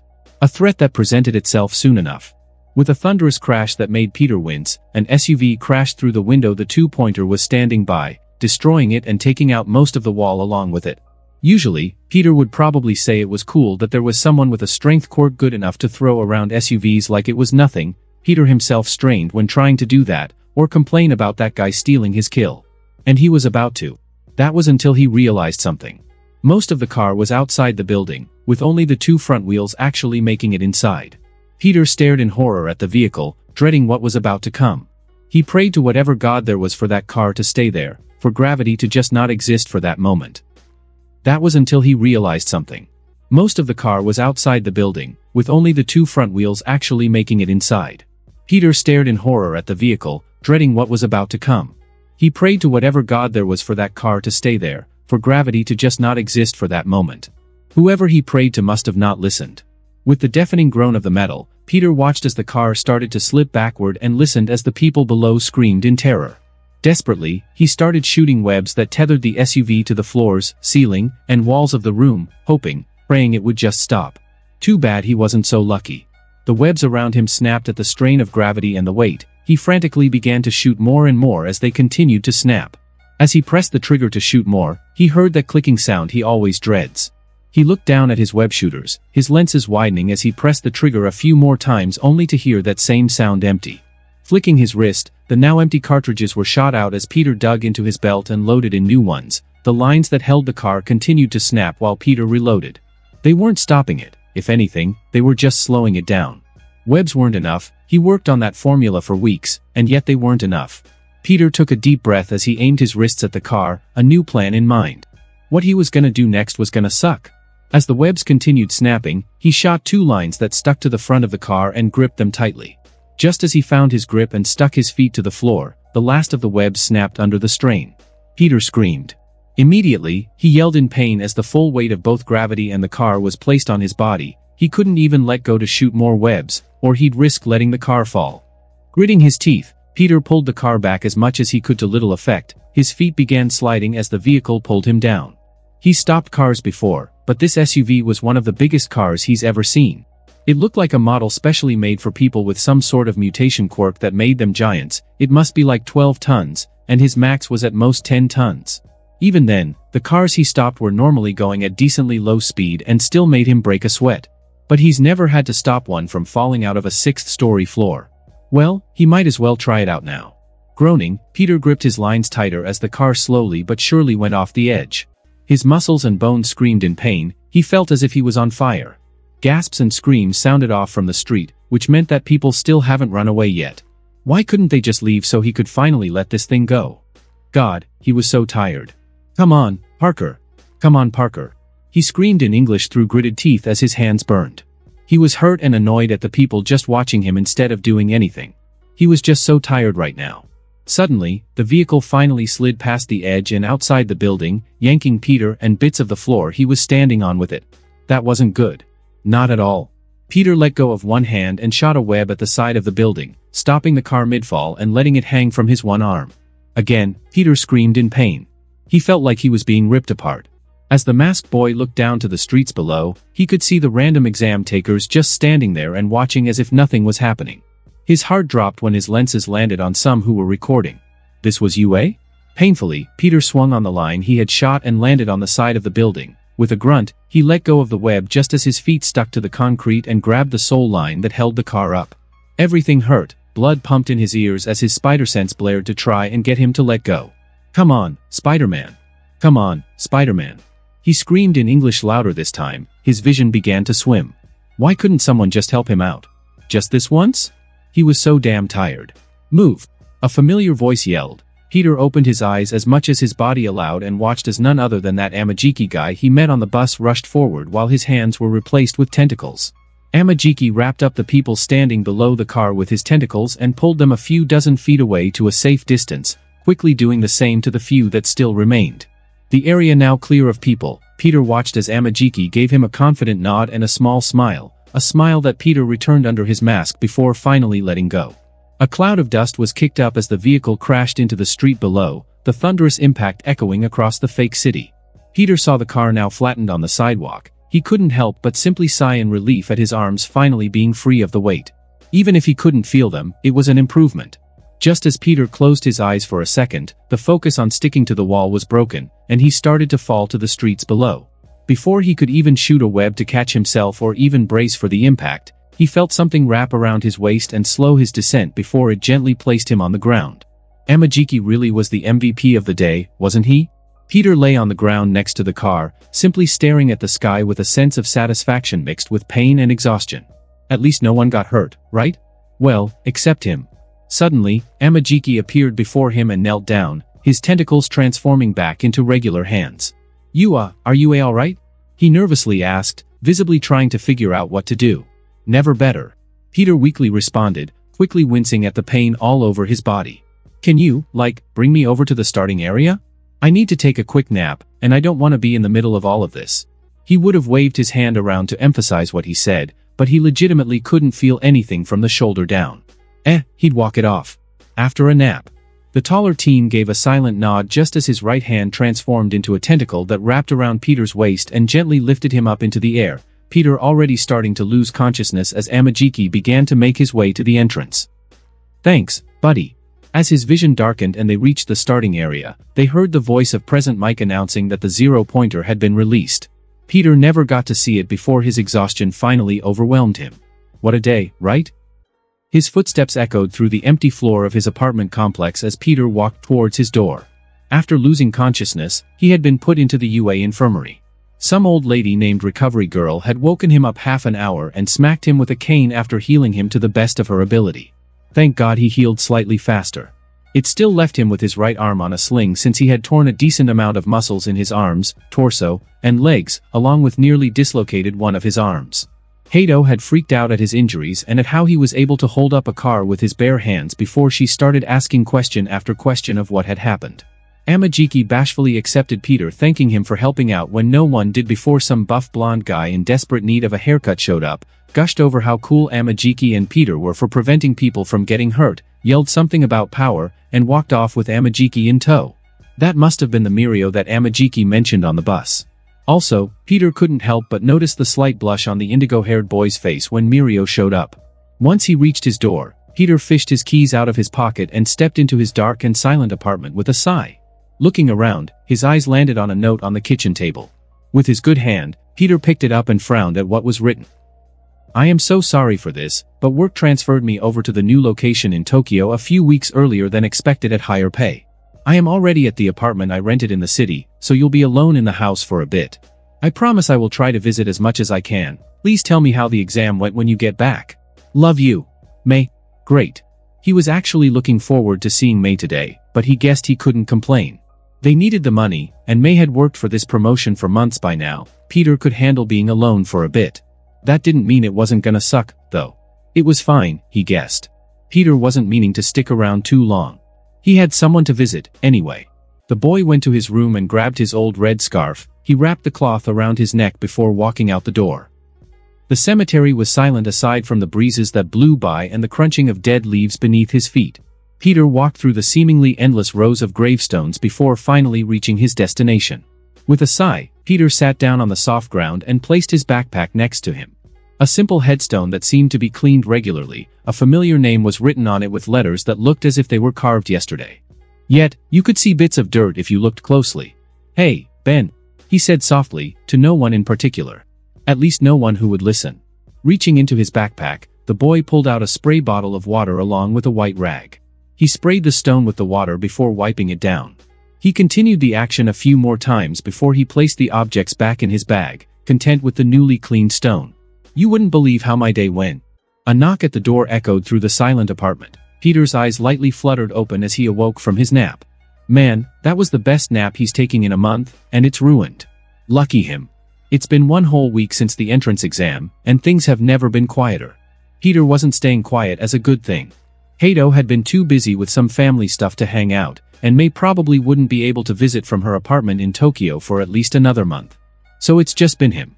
Alone. Doing nothing. Man, he missed May. Aside from continuing to clean the beach, the most exciting thing he had done so far had been finishing the design for the costume he had to submit when the school year started. While there was still a chance he wouldn't get it, it was fun to just sketch up what he could do with a budget, you know? Maybe he could get Aizawa to let him work on his own gear or something. It didn't feel right using something he didn't make himself. Another knock at the door. Peter jumped as he had forgotten there was someone there. As he began to get up from the couch, a white envelope slipped through the door's mail slot and hit the floor with a soft thud. Pulling the envelope into his hands with a web line, he couldn't help but let his hazel eyes widen in surprise when seeing it. On the envelope was stamped a red version of the UA logo. His results. Peter sat straight up on the couch as he used every ounce of that spider gave him, tearing the paper in half and letting a small metallic object fall to the ground with a small thud. It was a shiny silver in color, with a couple of vents around the edges, and big enough to fit in his palm. Was that normal? He was pretty sure he never got sent a disc in the mail back in Queens. Maybe it was a Japanese thing? Like bowing and stuff? He still didn't fully understand their culture. Leaning away from the object from his seat on the couch, Peter nudged the disc slightly with his foot, nearly jumping up to the ceiling when it started to hum and whirl while emitting a soft glow. Was this a bomb? Did UA send him a bomb? Before Peter could leap away or web up the glowing device, a burst of light exploded from the disc, illuminated his dark living room, and made him shield his eyes. "Hey, kid. Congrats on passing, I guess." The voice of Shoyuta Aizawa reached his ears. Peter stopped covering his arms only to see a hologram screen being projected from the disc. In awe, Peter swiped a hand through the projection and chuckled at how it flickered in and out as his hand passed through. Holograms. So cool. Wait, did they need this thing back? Maybe he could take it apart and use it for parts. Wait. Results. Focus. The hologram showed the image of Aizawa simply standing in front of a yellow wall with the UA logo painted on it. The man pushed his long and messy hair to reveal his tired eyes. His face held the same bored expression as always. "You did fine in the written portion, got a 93% or something. I didn't really bother to look since All Might was supposed to be doing these, but that rat made me do yours." The hologram spoke. Aizawa shoved his hands in his pockets as the screen zoomed out. "Wait, All Might? Why would he be reading these? Anyway, the written portion doesn't decide whether you get in or not, but you probably already know that. In the practical portion, you managed to get a respectable 31 combat points before you ended up passing out from holding an SUV specially designed to hold 12 people with extreme types of height and weight affecting mutations, some ranging to weighing 2,000 kilograms or being 5 meters tall on the lower end of the genetic spectrum. A red number 31 appeared next to Aizawa. The word combat was under it. While that is just about enough to pass, we didn't just count combat points. The man on the screen gained a grin, one that Peter wished he would never see again. Next to his combat points, a new green number 70 appeared with the words rescue underneath it. What? A hero's job is to protect those around them at all costs. It would be the epitome of irrationality were we to ignore that type of stuff. Parker, you stopped a 12,000 kilogram vehicle from falling out of a building with your bare hands, going above and beyond to protect other exam takers from getting injured. That is what we're looking for in UA. Suddenly, the screen changed to a video of Peter doing his best to pull the car back inside the building while people underneath him simply watched as if nothing was happening. The video fast-forwarded to him holding it while sticking out of the building before Amajiki moved the people out of the way. Quickly, the screen flickered back to Aizawa, who was still wearing that scary grin. 101 points, earning yourself first place in the exam along with a seat in the hero course. You will be in my class, Parker, make sure not to disappoint. Peter simply watched the screen as a few tears welled up in his eyes. All the things that brought him to where he is weren't for nothing. Ben didn't die for anything. Peter could make it up to him now. Welcome to UA, the kid. Aizawa stretched out a hand with more enthusiasm than usual, a look of pure amusement and determination in his eyes as his grin transformed into a challenging smirk. To your hero academia? With that, the screen turned black as small bits of confetti rained down on the screen, and the word congrats appeared in bold yellow letters. The silence returned once more, leaving Peter to laugh and sob by himself. He didn't let Ben down, that was all he could ask for. Can't believe they're making me wear a freaking tie. Peter muttered in English as he walked the UA halls, desperately trying to tidy up the red neckwear before finally giving up and letting it stay loose. Seriously, a tie? So stupid, he hated uniforms. A dress shirt? A blazer? God, he looked so dumb before he changed up the outfit. Instead of the regular shoes, he wore his self-made black sneakers with the soles that let him stick to things. His tie was loose around his neck, and his sleeves were rolled up to the elbow, showcasing the scars that were there. He used to mind them a lot, but over time he just stopped being self-conscious about it, you know? No point in hiding them anymore, anyway. A black one-strap backpack had a few pins and patches depicting tourist attractions back in New York and old movies to top it off. Oh, and who could forget his web shooters? He had tweaked the design of the MK.1 model so that the trigger slid back into the part around his wrist and not be stuck on his palm, making them look like regular silver bracelets. Super fashionable, if you asked him. Peter wandered through the crowd of students wearing similar uniforms, finding solace in the fact that they looked just as or even more lost than him. Seriously, the place was a damn maze. The only thing he knew about where he was going was that it was on the first floor, but that didn't stop him from nearly crashing into at least 7 different classrooms. Eventually, Peter decided to stop walking and look at one of the maps on the wall that people were crowding around. Part of him forgot that this place was at least 5 times the size of Aldera. His eyes scanned around the map. He quickly made a mental note about where the support department was until he finally found out how to get where he was going. Class 1A, one of the 2 hero department classes for first years. Finally. With a sigh, he walked off toward the direction of where the map pointed him to while rolling his wrist. His other hand unconsciously trailed the few scars around his forearm. Maybe he wasn't entirely over them, huh? He walked and walked around the halls. By the time he realized he had wandered onto the 2nd floor, he realized something. Somehow, he got lost again. 2 minutes. It took him 2 minutes to get lost again. Damn it, how is it easier to swing around the city than to find out your way around a high school? Somehow, he got lost again. 2 minutes. It took him 2 minutes to get lost again. Damn it, how is it easier to swing around the city than to find out your way around a high school?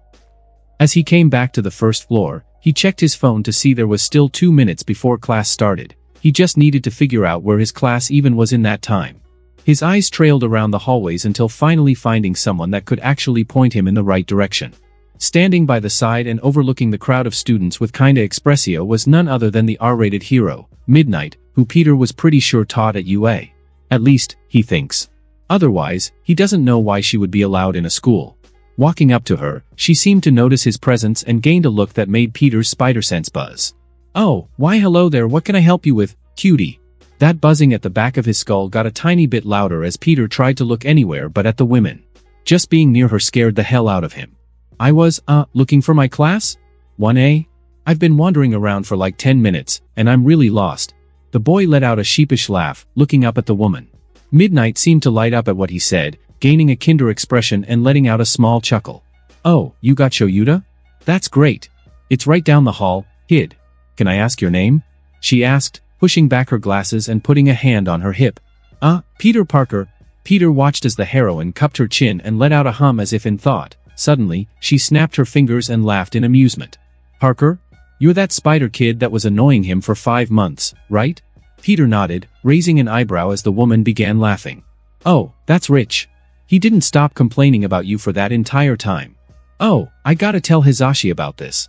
He simply looked at her in confusion. It honestly surprised him that Scarf Man actually talked to people. Thanks for the help, but I gotta get going. Peter gave a small smile, starting to walk down the hall. Oh, you can come to me for help anytime, da. Peter looked back to see Midnight licking her lips at him. He shivered as his spider sense continued to buzz in warning. That woman was utterly terrifying. Please don't let her be one of his teachers. Before long, the teen stood before the 20-foot door to Class 1A, the place where he would learn to be a hero for the next year. With 1 minute to spare. Sweet. Taking a deep breath, Peter opened the surprisingly light door and stepped into his classroom. He didn't know what he expected to see, you know? Maybe like a Canadian dude with claws or a psychic guy in a wheelchair, or something. But as he quickly looked around the classroom, he couldn't help but be slightly surprised at how normal everything and everyone was. A completely normal classroom with a podium and board at the front, 20 desks in the middle, and lockers in the back. There were a bunch of kids his age with varying looks, be it a mutation or something else, just talking to each other. Part of him hoped hero school would be a bit wackier, but whatever.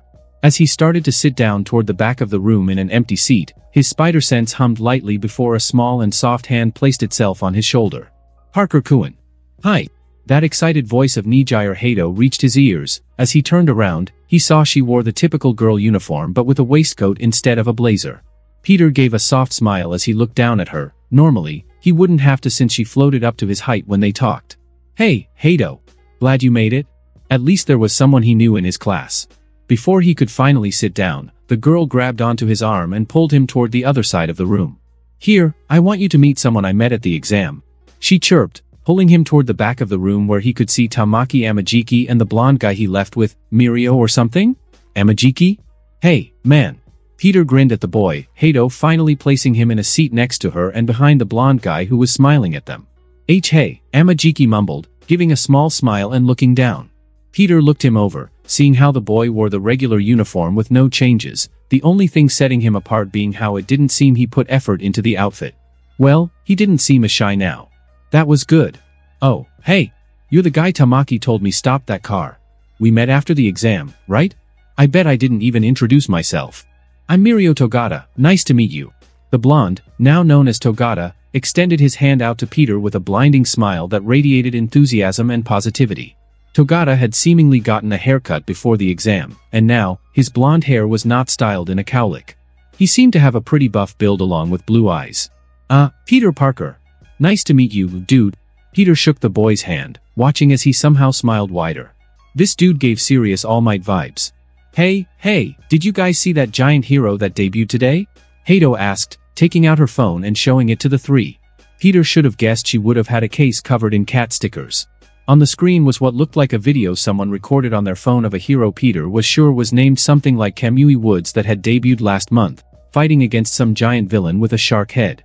Suddenly, a giant woman with a skin-tight suit came out of nowhere and kicked the villain off of the bridge he was standing on. The cameraman started to pocket their phone as the news crews arrived on the scene.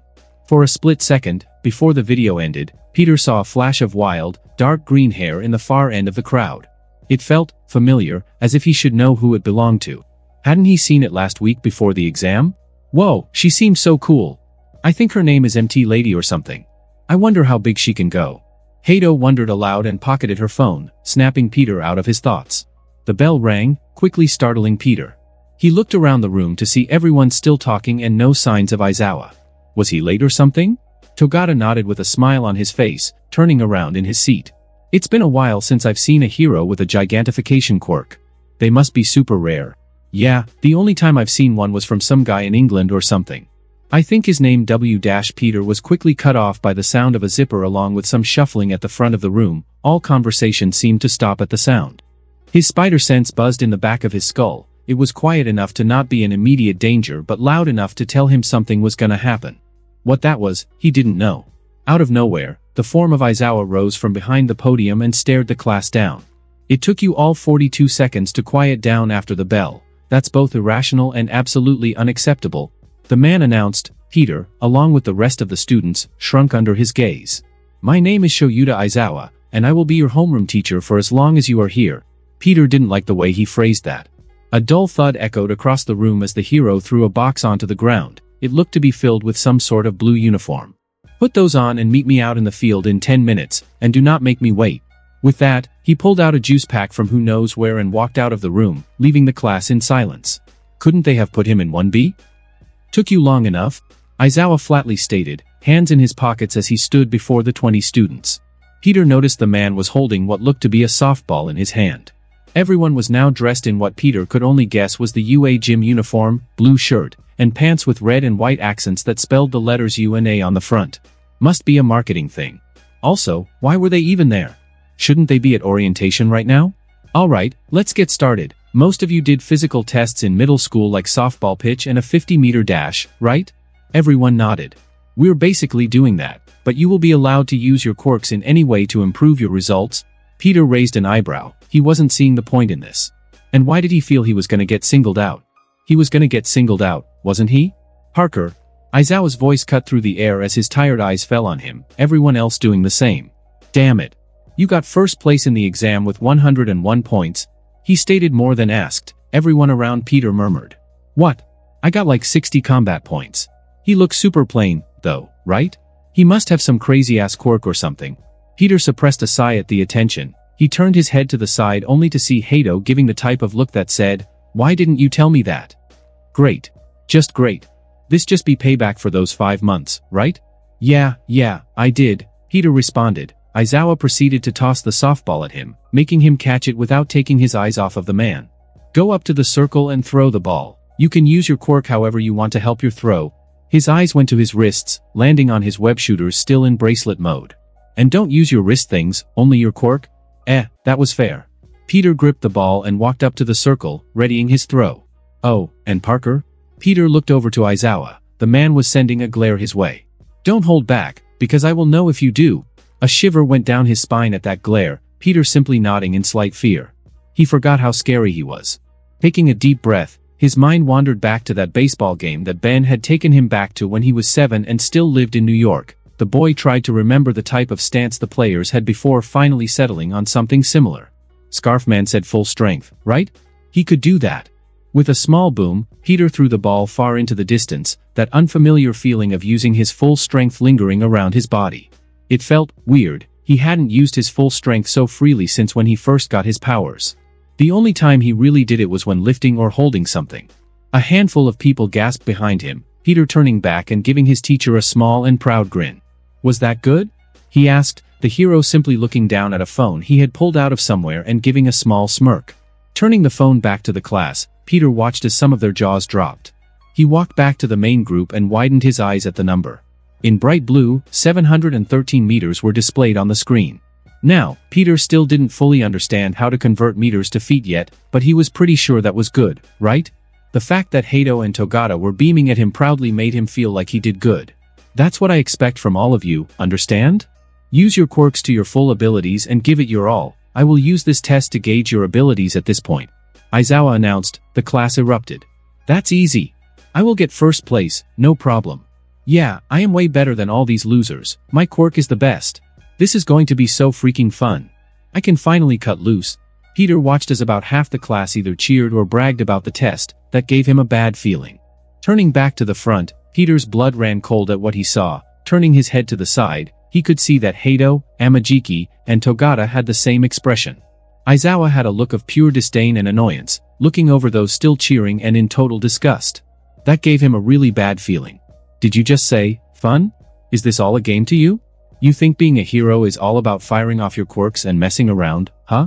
Very well then, those who place at the bottom half of the class will be deemed to have no potential and immediately expelled. Am I clear? The wind blew through the field, the class completely silent in pure anguish and surprise. Peter looked at Aizawa, who held an indifferent expression and was fishing out another softball as if nothing happened. Part of him wanted to say something, but he couldn't bring himself to under the aura of intimidation the hero gave off. What the hell? I placed second on the exam. I deserve to be here. Who do you think you are? A tall guy with red skin yelled from the back of the group, another 5 students following up. Yeah. I placed 6th. You have no right to say that shit? A muscular girl with black hair yelled, her shoulders bursting into blue flames. Piss off, man. You can't do that. A short kid from beside Peter screamed. He seemed to have scales around his eyes. 2 identical twins with long orange hair started to curse out Aizawa. Peter began to wince at what was about to come. Who the hell are? A thin girl with short hair began before being cut off by Aizawa. All 6 of you are now expelled from the hero course and this school. UA gives me full reign to teach as I please, and I will not waste my time on those with no potential or with no sort of heroic traits. Aizawa coldly stated, his eyes glowing red as his scarf and hair began to float. The 6 students deflated where they stood. No one dared to utter a word. Go pack your things and leave. I will not ask again. Not a second later, Peter watched as the 6 walked off of the fields with their heads hung low. More than half of them were crying. Now, let's get started, the hero said, bringing the attention back to him as he tossed Togata a softball. The blonde simply stood there in shock at what just happened before gaining a look of pure determination and walking up to the circle. Amajiki and Hato gained a similar level of determination to not get expelled as Togata waited for permission to throw the ball. Peter still looked between the ones walking off the field and Aizawa, a look of pure confusion on his face. What the hell just happened? Parker! Aizawa barked, starting Peter. Focus, you cannot afford to be distracted, he said sternly, his eyes looking right at Peter's. Yes, sir. This was UA, huh? Pretty intense. Peter shook his head and rolled his wrist. He couldn't afford to get expelled when he just got here. He was gonna show how spectacular he was. The first test was the softball pitch. Peter got to sit back and watch as he had already done it. The boy watched as Togata threw the ball a good 80 meters with nothing but pure physical strength. 4 people after him also threw the ball without using their quirks but only around 30 to 50 meters. He watched as Amajiki transformed his hand into a tentacle just like he had done in the exam and threw the ball 126 meters. Hato stepped up, and Peter saw how she blasted the ball 242 meters away with a sparkling spiral of golden energy, one way bigger than those she used to hover. After Hato, a huge guy with a bald head and arms that reached down to the ground stepped up. He picked up the ball and threw it 574 with an animalistic grunt. The next couple of people didn't even use quirks and threw normally, getting results that paled in contrast to those before. A small part of Peter felt bad for them. They must not have quirks that could have helped them. The next test was the 50-meter dash, with nearly everyone running it normally without any quirks.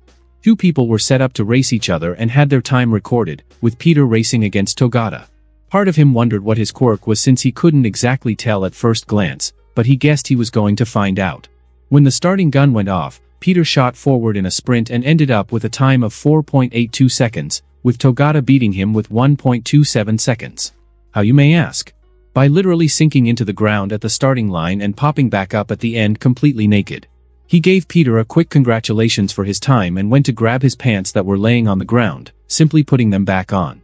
Amajiki didn't even react. Hato seemed more curious than freaked out. Aizawa simply rolled his eyes, and Peter just decided to look away and roll with it. The rest of the class seemed absolutely horrified before Aizawa called for the next pair to race. Peter saw how Amajiki took off his shoes and transformed his legs into those of a horse and got 4.94 seconds against a girl who seemed to use some sort of ground manipulation quirk. Hato used her quirk and flew across the track in 4.31 seconds against a guy with spikes on his shoulders. It was getting worrying how few people are actually using their quirks. Aizawa wouldn't actually expel them all, right? Next up was the grip strength, everyone having to try and apply as much pressure as possible onto a handheld device. One of the most boring tests for Peter, with him easily placing first on it since he crushed it.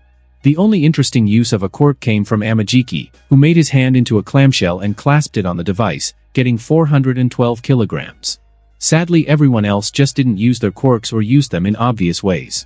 After the grip strength came the standing long jump, one of the more straightforward tests with Peter and Hato clearing the sandbox easily. Amajiki transforms his legs into frog legs and clearing it as well along with a girl that looked to have springs on her feet. Then last came repeated side jumps, the seated toe touch, distance run, and sit-ups. Everyone with a good enough physique did decently, with Togata, the big arm guy, and Peter doing the best out of everyone, with Hato and Amajiki coming in 4th and 5th, respectively. After getting the results of the last tests, Aizawa gathered the remaining 14 students back on the field and stood before them. Peter saw the terrified expressions of a good half of his classmates, and he could absolutely understand. Even people who did incredibly well, like Hato, Amajiki, and Togata, looked terrified of what was going to happen. In all honesty, Peter was too. He was absolutely terrified of what Aizawa might say. What if he expelled all of them? Either way, Peter prayed that he made the cut. And here? Aizawa started, tapping the phone he held and making it display a holographic leaderboard. Are your results? As his eyes trailed the leaderboard from the bottom up, he nearly cried in both pride and absolute relief at seeing his name at the top of the list, with Hato, Amajiki, and Togata below him. The brunette was about to congratulate the 3 on their placement before the sound of sobbing reached his ears. Oh, right. The expulsion thing. But there was no way he was serious about that, right? It probably was a logical ruse. Something to get them to do their best. He couldn't. Posse, Parker, Hato, Amajiki, and Togata, step forward, Aizawa called, the 4 teens doing what he said with fearful expression as they looked at each other. Peter's hand began to unconsciously trace the scars on his forearm. He did not work so hard and get all these scars to be expelled on the first day. He had to make Ben and May proud. You forget to stay in the hero course. You showed great use of your quirks when you could apply them, so congrats. The teacher said, the 4 breathing a sigh of relief. Togata hugged Amajiki while Hato happily grinned at Peter, a grin he returned in kind. Wait. Why did he only say you 4? The rest of you are expelled, class dismissed. He put away the phone and shoved his hands in his pockets, simply taking out and applying some eye drops while the other students ran off the field sobbing. What? Why, you were serious? Amajiki asked, a horrified look on his face that they all shared. Aizawa raised an eyebrow at the boy, pocketing the eye drops and running a hand through his messy hair. Yeah? Did you think I wasn't? They had no potential, so I expelled them. No way. No freaking way. What? I thought that was like a bluff. To make us do our best? Peter exclaimed, looking at the man with an incredulous look on his face. Togata seemed to hold Amajiki a bit tighter while Hato gaped at the man. What the hell was that? The man simply gave that same grin he had during Peter's acceptance letter. Plus ultra, he said, making them all look at him in shock as he walked off the field, leaving them to stand there while processing what just happened. So it's just us now? Hato asked, looking at the 3 teens with her. I guess so. Togata reluctantly let go of Amajiki and put his hands on his hip. The 4 stood in silence for what felt like hours, Peter eventually breaking the silence. At least we passed. Right. He gave a small chuckle while raising a hand for a high five. The 3 simply looked at him, Peter slowly putting his hand down. Too soon. His classmates looked at him for 1 second before nodding. My bad. His day finally over, Peter walked through the halls of UA as he traced the scars on his forearm. What a day, huh? At least he wasn't expelled. He was just glad he made it through. The boy sighed as he walked the halls, pretty sure that he was going in the right direction toward the exit before a familiar head of shaggy blonde hair. He turned just in time to catch the man's sunken blue eyes along with his attention. Mr. Yagi? Young Parker? The 2 stared at each other for a minute before Peter cleared his throat, breaking the silence. I thought you started teaching next year? The boy said, making the man perk up. Well, there was a change of plans. I was heading to meet Nizu just now. Hearing what he said, Peter looked at how the man was dressed in a yellow pinstripe suit that hung off of him. He did look dressed for a meeting. Oh. Sorry to stop you like that. I'll be going, don't want to hold you here or anything. Peter quickly apologized, only getting a chuckle and a smile from the skinny man. It is no problem, my boy. I look forward to seeing how you grow into a fine hero this year. With that, the man nodded once before he walked away. Peter watched him go before he pulled out his phone and walked in the opposite direction. The second he unlocked the cracked device, a news article was put on his screen. Breaking news. A brand new villain in Musutafu holds a student hostage. We are getting reports that an unknown villain whose body consists purely of a green, slime-like substance has taken hostage an unidentified middle school student in central Musutafu. Heroes are now on the scene. We wait to see how they rescue this poor child caught in the clutches of the villain. This villain has been at large since early today morning and has already claimed 1 victim's life. The victim has been identified as the 14-year-old Aldera middle student, Izuku Midoriya. At reading that name, Peter's eyes narrowed as he tried to jog his memory about that boy to no avail. Izuku Midoriya, why did that name sound familiar? Author's note, I was originally meaning for Peter to see an article talking about how Izuku committed suicide, why I talked about a trigger warning last arc, but decided to just have the slime villain kill him since All Might was at UA during that. Why was All Might at UA a year early? Well, 'cause of Peter. I made it so he saw Peter as a potential successor, making him take the UA job earlier than in canon. I did say there was gonna be some dark butterfly effect going on, right? Sorry for killing him off, but he just didn't fit into the story too well, and him being alive would be too much like canon. And quick thing, the fact that Peter is gonna be afraid of being near midnight is gonna be a running joke, 'cause why not? Morning, Scarf Man. Peter greeted the man as he walked into the classroom, momentarily pausing when seeing how there were now only 4 desks in front of the podium. Man, you really expelled them? I thought you'd take it back or something.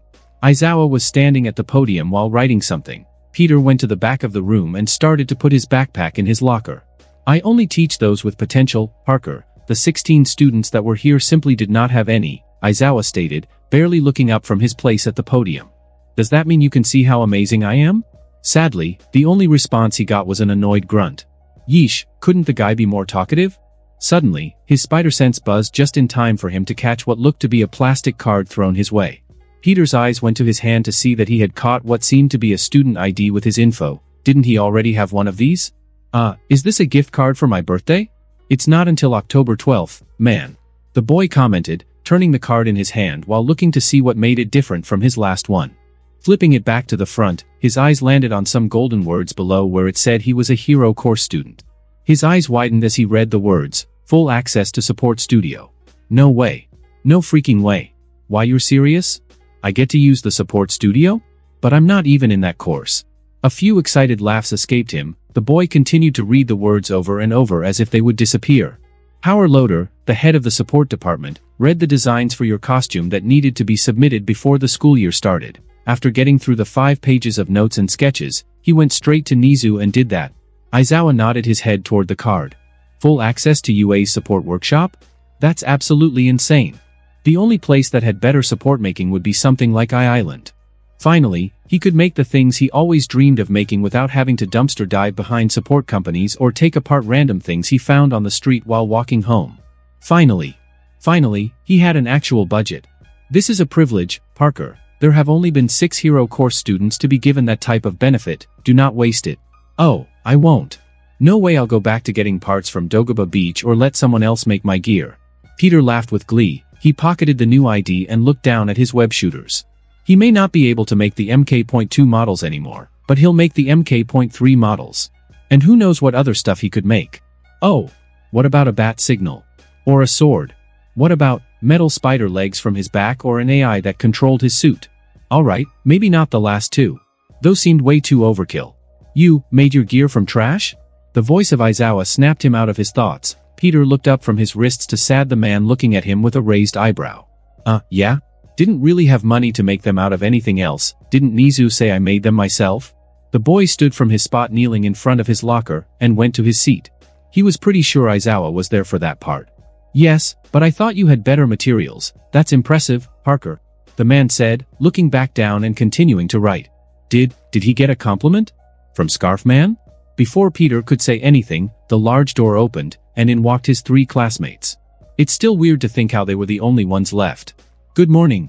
Togata called out, Amajiki close beside him and Hato behind. Wow, you really did expel them. That's what I said. He started being all gloomy and talked about potential and stuff, you know? Peter commented. Hey, you look super happy right now. Did something happen? Wait, is it your birthday? Hato sat beside him, leaning toward him and asking him question after question. Yeah, US seemed to be in a good mood. Amajiki mumbled from his spit beside Togata. There was a small hint of curiosity in his voice. Yeah. Scarfman dash, do not call me that during school hours, just gave me a new ID that gives me full access to the support studio. I can finally make my own gear. Wait, really? That's amazing. Did you make support items before? The blonde spoke, walking back from putting his backpack away and sitting in his seat. Seeing this, Hato and Amajiki went to do the same. Yeah, it's what these are. Peter held up his wrist and knocked on the web shooter with his knuckles. They're made of stuff I found dumpster diving behind support companies, but now, I can make them even better. That's support gear? I thought they were regular bracelets cause they looked fashionable. Hearing this, Peter leaned forward in his seat with a smile. I know, right? I think the silver really pops, UK and dash. As Peter began to talk, Aizawa cleared his throat and brought the teen's attention back to him just as the bell rang. Talk about timing, huh? If you 4 are done, then I suggest we get started with class. Oh, right. UA was also a regular school. Lame. He hoped they would do something cool today. I am here. To teach?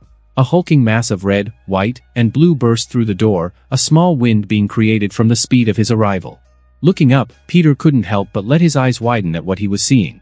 All Might, the #1 hero, standing in his classroom while wearing what looked to be his Silver Age costume. Whoa! It's All Might. I wonder what he's doing here. Hato sat up in her seat, looking at the man with wide eyes. No way. It really is him. Togata yelled, pumping his fist in the air in excitement. Beside him, Amajiki even seemed taken aback by the arrival. Why, I am a teacher here. And I? The hero began before trailing off as his blue eyes scanned over the 4 students. Aizawa? Where are the other students? Expelled. They didn't show any potential. These 4 are the ones who did. There was silence for a couple while the hero looked between Aizawa and the teens before he cleared his throat. Okay. Well, I suppose I trust your judgment. Now, I hope you kids are excited for your first session of heroics training. Heroics training? Sweet. In a blur of movement, All Might shot his hand forward and held a card with the words battle written in red letters. Battle training? Even better. Battle training. A hero must know how to fight in order to protect others, so that is what we will be doing today. Oh, and we cannot forget this part. Suddenly, their respective lockers in the back of the room opened up with a hiss of smoke for what must have been dramatic effect. Slowly, a platform holding what looked to be a suitcase slid out of the compartments. When did they get those in there? They opened them this morning. Costumes. All Might's booming voice reached his ears. Peter's eyes widened at the words. Costumes? Like, the ones they designed? No freaking way. Clothes make the hero, as they say. So, how about you all get changed and meet me at ground beta? Do not keep me waiting, young heroes. The man laughed loudly before rocketing out of the room and kicking up a cloud of dust. Clothes make the hero, as they say.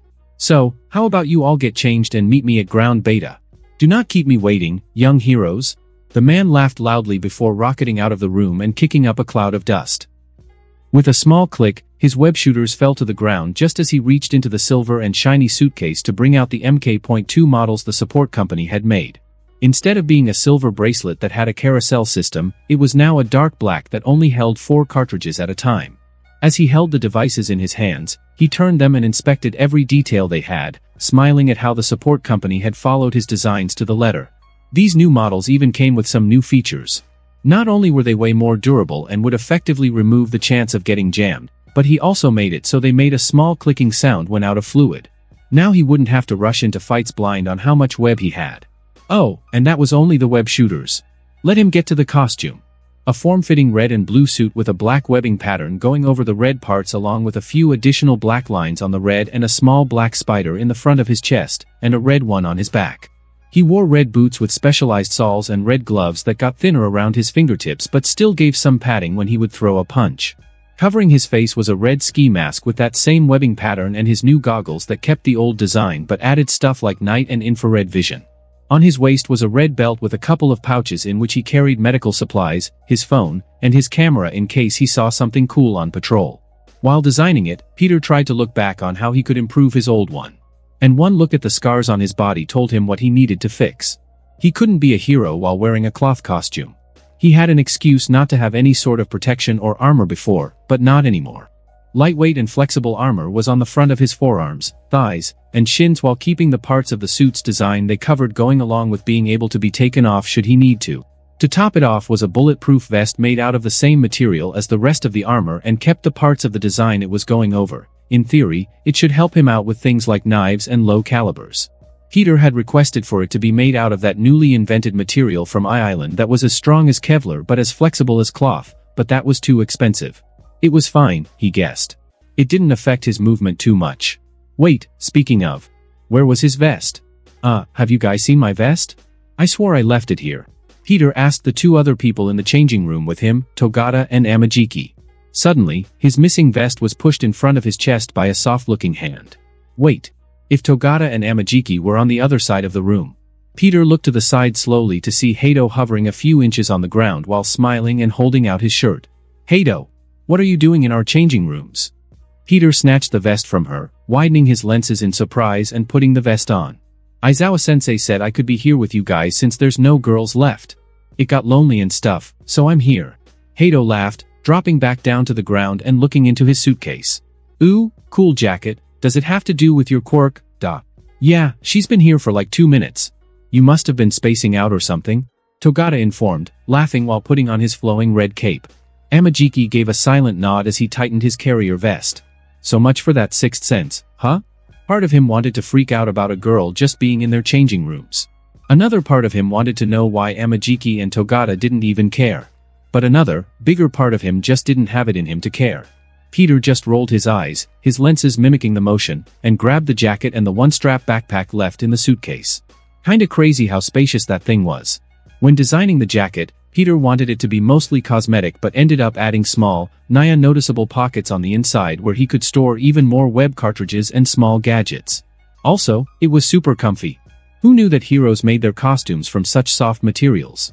He should ask Power Loader if he can make a blanket with this stuff. The jacket was hooded, had long sleeves, and a zipper. It was the same red and blue but had small variations along with white accents and a big white spider on the front and back. Peter had modeled the look over a design for his suit that he scrapped. It felt advanced and sporty if you asked him. "Whoa, I can barely recognize you, Parker Huvn. Those lenses make you look kinda scary." Hato chirped while lazily floating around him. He had almost forgotten she was in their locker room. His lenses frowned at that. They did?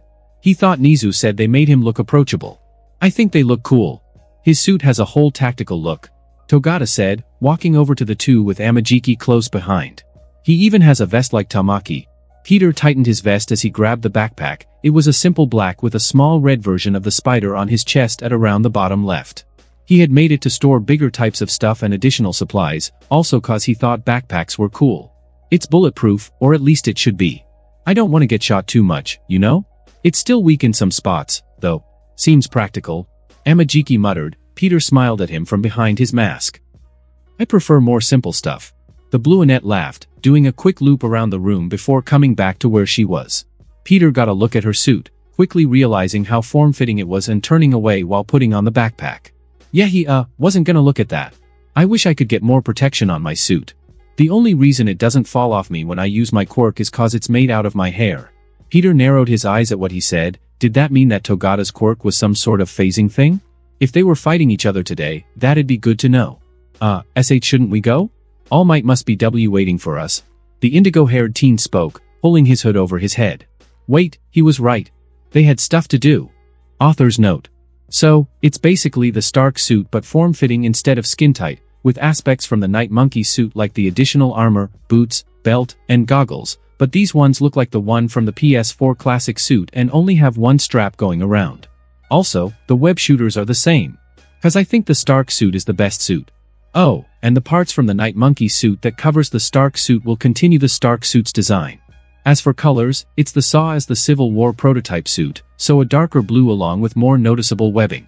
The symbol on the chest will be the one from the PS4 Classic suit, while the one on the back will stay the same as the Stark suit. The jacket will have the exact same design as the advanced suit from the PS4 game, while the backpack will have the front symbol in red on the lower left part. And like I said, the materials used are both lightweight and durable, so they don't cut his movement or anything. Was All Might reading a How to Teach for Dummies book? His lenses squinted at the man as the group of teens walked into the observation room, watching how the hero was hunched over reading the book. No way, he was. As Peter looked around, he couldn't help but note how incredibly big the observation room was. It was empty outside from the command panel at the front and dark with only the big screen above the panel giving light. It must have been designed to house a full class of 20, right? As they stopped in front of the man, All Might perked up and pocketed the book behind him before anyone could see it. Anyone except Peter, that is. Oh. Hello, students. You all look amazing, like real heroes. All Might boomed. Peter and Amajiki winced at the volume for different reasons while Togata and Hato bounced up and down in excitement. Now, does anyone have any questions? Hato raised her hand almost immediately, with Peter leaning in beside her. I think he means about the exercise. Her hand went down. While the girl pouted and hit Peter in the shoulder with the force of an angry 2-week-old puppy, Amajiki timidly raised his hand. What exactly will we be doing? You only said combat training but D didn't specify. Wait, he was right. They didn't even know what they were doing. All Might began to open his mouth to answer before Peter's spider sense buzzed lightly, everyone watching as a floor tile beside their teacher opened up with a hiss. A white-furred animal with a scar going down one of his beady eyes popped out of the hole with a visible grin. Was that Nizu? Peter didn't know if he should be worried about the principal being here or the fact that there were secret tunnels around the school. Was that even legal? It didn't feel like it. Why, hello. With a bit of effort, the chimera scurried out of the hole and onto the floor, standing in front of the students next to All Might. I could be a dog, a mouse, or even a bear. But another thing I am is Nizu, principal of this fine school. Silence rang out around the room as everyone simply stared at the creature with varying levels of confusion. A silence that was broken by a squeal. Oh my gosh, he's so cute. His fur looks super soft. Hato giggled at the animal, Peter noticing how All Might adopted a mortified expression. Surprisingly, Nizu only gave a good-hearted laugh at the comment before he started to climb up All Might and sat on his shoulder. Wait, can he just do that? And they let him? Man, having an animal be your boss sure would be weird. Why, thank you, Miss Hado. I do enjoy a fair amount of brushing. Now, I bet you 5 have questions as to my presence, correct? Silence once again as everyone looked at each other. Kinda? No offense, sir, but you really scare me. Peter would remember the high-pitched laughter that Nizu gave off in his nightmares. And by the way, All Might shuddered, the guy was on the same boat as him. That rat was freaking terrifying. Peter was at least 60% sure that he was some sort of cryptid passing off as a corpsed animal to hide his supernatural and eldritch origins. Short answer is that I got curious as to what the 4 students that Aizawa didn't expel are like. I already know you, Mr. Parker, but I do not know your classmates. Sighing, Peter ignored the looks that Togata and Amajiki gave him. He would explain it to them later. Probably. Also, I want to see how All Might will do as a first-time teacher. But judging by the How to Teach for Dummies book he's been reading all day, it is good that I am here. The creature giggled, casually playing with one of All Might's bangs by whipping it back and forth. But ignore my presence, I will be here to help out if I need to. Yeah, Peter didn't know how to feel about the principal sitting in on his first exercise. All Might looked confused for a second before he cleared his throat and put on a forced smile. Well? Alright. Originally, we were going to do 5 matches of 2-on-2 heroes versus villains fights where the heroes would try to find and capture a bomb the villains were protecting. Teams would be assigned randomly to give students a feel for working with others that they didn't know well, but All Might paused as he looked over the 4 teens. Nizu kept playing with his hard bang, but he didn't seem to mind too much. How well do you 4 know each other, exactly? He asked, prompting a small chuckle from Nizu. The students looked at each other for 1 second before responding. We're friends. Kinda? Not that well. We're best friends. Peter raised an eyebrow at Togata's and Hado's responses. He didn't know about all of them being best friends, but whatever. That certainly does mess things up for me. A booming laugh echoed across the room. Peter could see the small panic in the man's blue eyes. He didn't know why, but that shade of blue looked familiar to him. Alright, give me 1 moment. All Might grabbed Nizu in his massive hand and looked around as if not knowing what to do with him. The man quickly shrugged and just gave him to Hado. The girl grabbed a hold of Nizu in both arms and began to gently stroke the fur on his head while the principal playfully kicked his feet in the air. Watch me exit and return, like a hero. In a blur of movement, a red, white, and blue streak rocketed past them and out the door, all while kicking up a strong wing. Peter looked over at Hado, who was still stroking Nizu's fur happily. Suddenly, the animal squirmed out of the girl's grasp and landed on the tiled floor. Walking over to a tile in front of where All Might stood, he tapped his foot in a rhythmic pattern. Quickly, the tile rose up from the ground with a hiss, revealing a steaming teapot, 5 teacups on a small wooden table, and a wooden cabinet. What? Anyone want tea? Nizu asked, already pouring himself a cup from a brand Peter didn't recognize. He wasn't much of a tea guy. Oh, do you have jasmine? Hado walked forward to the table and sat down on the floor just as Nizu began pouring it. Me and Tamaki will take green tea if it's alright. The blonde teen sat on the opposite side of Hado with Amajiki in tow. Peter was confused as to what to do, to say the least. He wasn't too into tea, and he also wasn't sure if just having tea time with the principal as All Might set stuff up was a good idea. But on the other hand, it felt rude to just stand there. So reluctantly, he went and sat down next to Hado as Nizu handed her a cup. Are you drinking any, Parker-kun? Hado asked from beside him, taking a sip of the drink as Peter took off his mask and goggles and put them on his lap. Your hair is super messy. A hand unconsciously ran itself through his hair at the comment, the boy rolling his shoulder. I'm not that knowledgeable on tea, you know? Never been my thing. Before he could even finish that sentence, a cup with the same drink that Hado had was placed in front of him. He looked from the girl to see the principal giving him a small smile. Well, we can't have that. Here, try jasmine tea that Miss Hado has been drinking. It is rather exquisite if you ask me. Yeah, what he said. It's great and helps out with energy and stuff. Eyeing the cup over for a second, Peter grabbed the china and brought it up to his lips. It was one of the sweetest things he had ever tasted. It was smooth and silky as it touched his tongue, along with having the smallest taste of honey and a fragrant scent. Man, it was amazing. No wonder Japanese people liked it so much. He should have given it a try a while ago. Whoa! This is great. I think I'll try to buy some later, thanks. Peter gave a small chuckle, sipping the tea again and savoring the taste. Hado said something about energy, right? Yeah, he should be thankful for that little effect. He hasn't gotten more than 5 hours of sleep in the past 3 months. Part of him feels like the only thing keeping him from collapsing due to sleep exhaustion has to be his enhanced biology.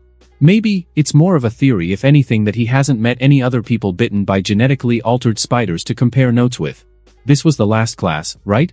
Maybe he could try and catch some sleep after school was up. No problem. It should help you look less tired and stuff all the time. Hato laughed from beside him. He only raised an eyebrow at her. Ha, did she read his mind or something? She put her cup down and stretched where she sat. Oh, it's just that you always look super tired all the time, you know? With your eye bags and also it might help out. Wait, he looked tired? As in, other people could tell? That made him a bit self-conscious. I guess I am. Peter finished his cup, quickly grabbing the mask and goggles on his lap and putting them on again, covering his features. Hidden by the goggles, his eyes trailed to the side, and saw how Hato had adopted what looked to be a guilty expression, her mouth opened as if to say something but stopping herself. Sighing, Peter unconsciously traced the scars on his forearm under his costume, still being able to feel the few that weren't covered up by the armor. Lately, the action of tracing his scars when idle had become a bit of a habit. It helped him calm down every now and then. Either way, he felt guilty for making Hato feel guilty and all. He'd have to say something when he got the chance. His spider sense buzzed, snapping him out of his thoughts just as the door or the observation room slammed open and rattled the china on the table. I am back, with a plan for the class. All Might boomed, moving from one side of the room to the next in less than a second. The teens quickly got up from the floor and stood where they were before as Nizu tapped a tile a certain way and made the table, cabinet, and tea sink into the floor again. Peter wondered how many of those hidden tile things were around the school. I am sorry for taking so long, students. But, here's what's gonna happen. Pressing a button on a remote, Peter wasn't sure where the man had been keeping it. A holographic screen appeared before them. It was a cartoon of a 10-story building, with what looked to be a woman on one of the floors next to people dressed in old-time robber outfits. All Might stood smiling at the bottom of the building. We shall do hostage rescue. You shall be separated into 2 teams of 2, heroes and villains. Heroes will have to either safely rescue the hostage and bring them to a safe zone outside or capture the villains inside the building, while the villains have to either capture the heroes or protect the hostage until time runs out. You know what? He could do that. Peter had done some hostage rescues in the past when civilians got caught in the middle of a robbery, and he was well suited for fighting in the enclosed space of a building. As for the teamwork thing, Peter didn't have too much experience with that, but all of his classmates seemed to be good to work with.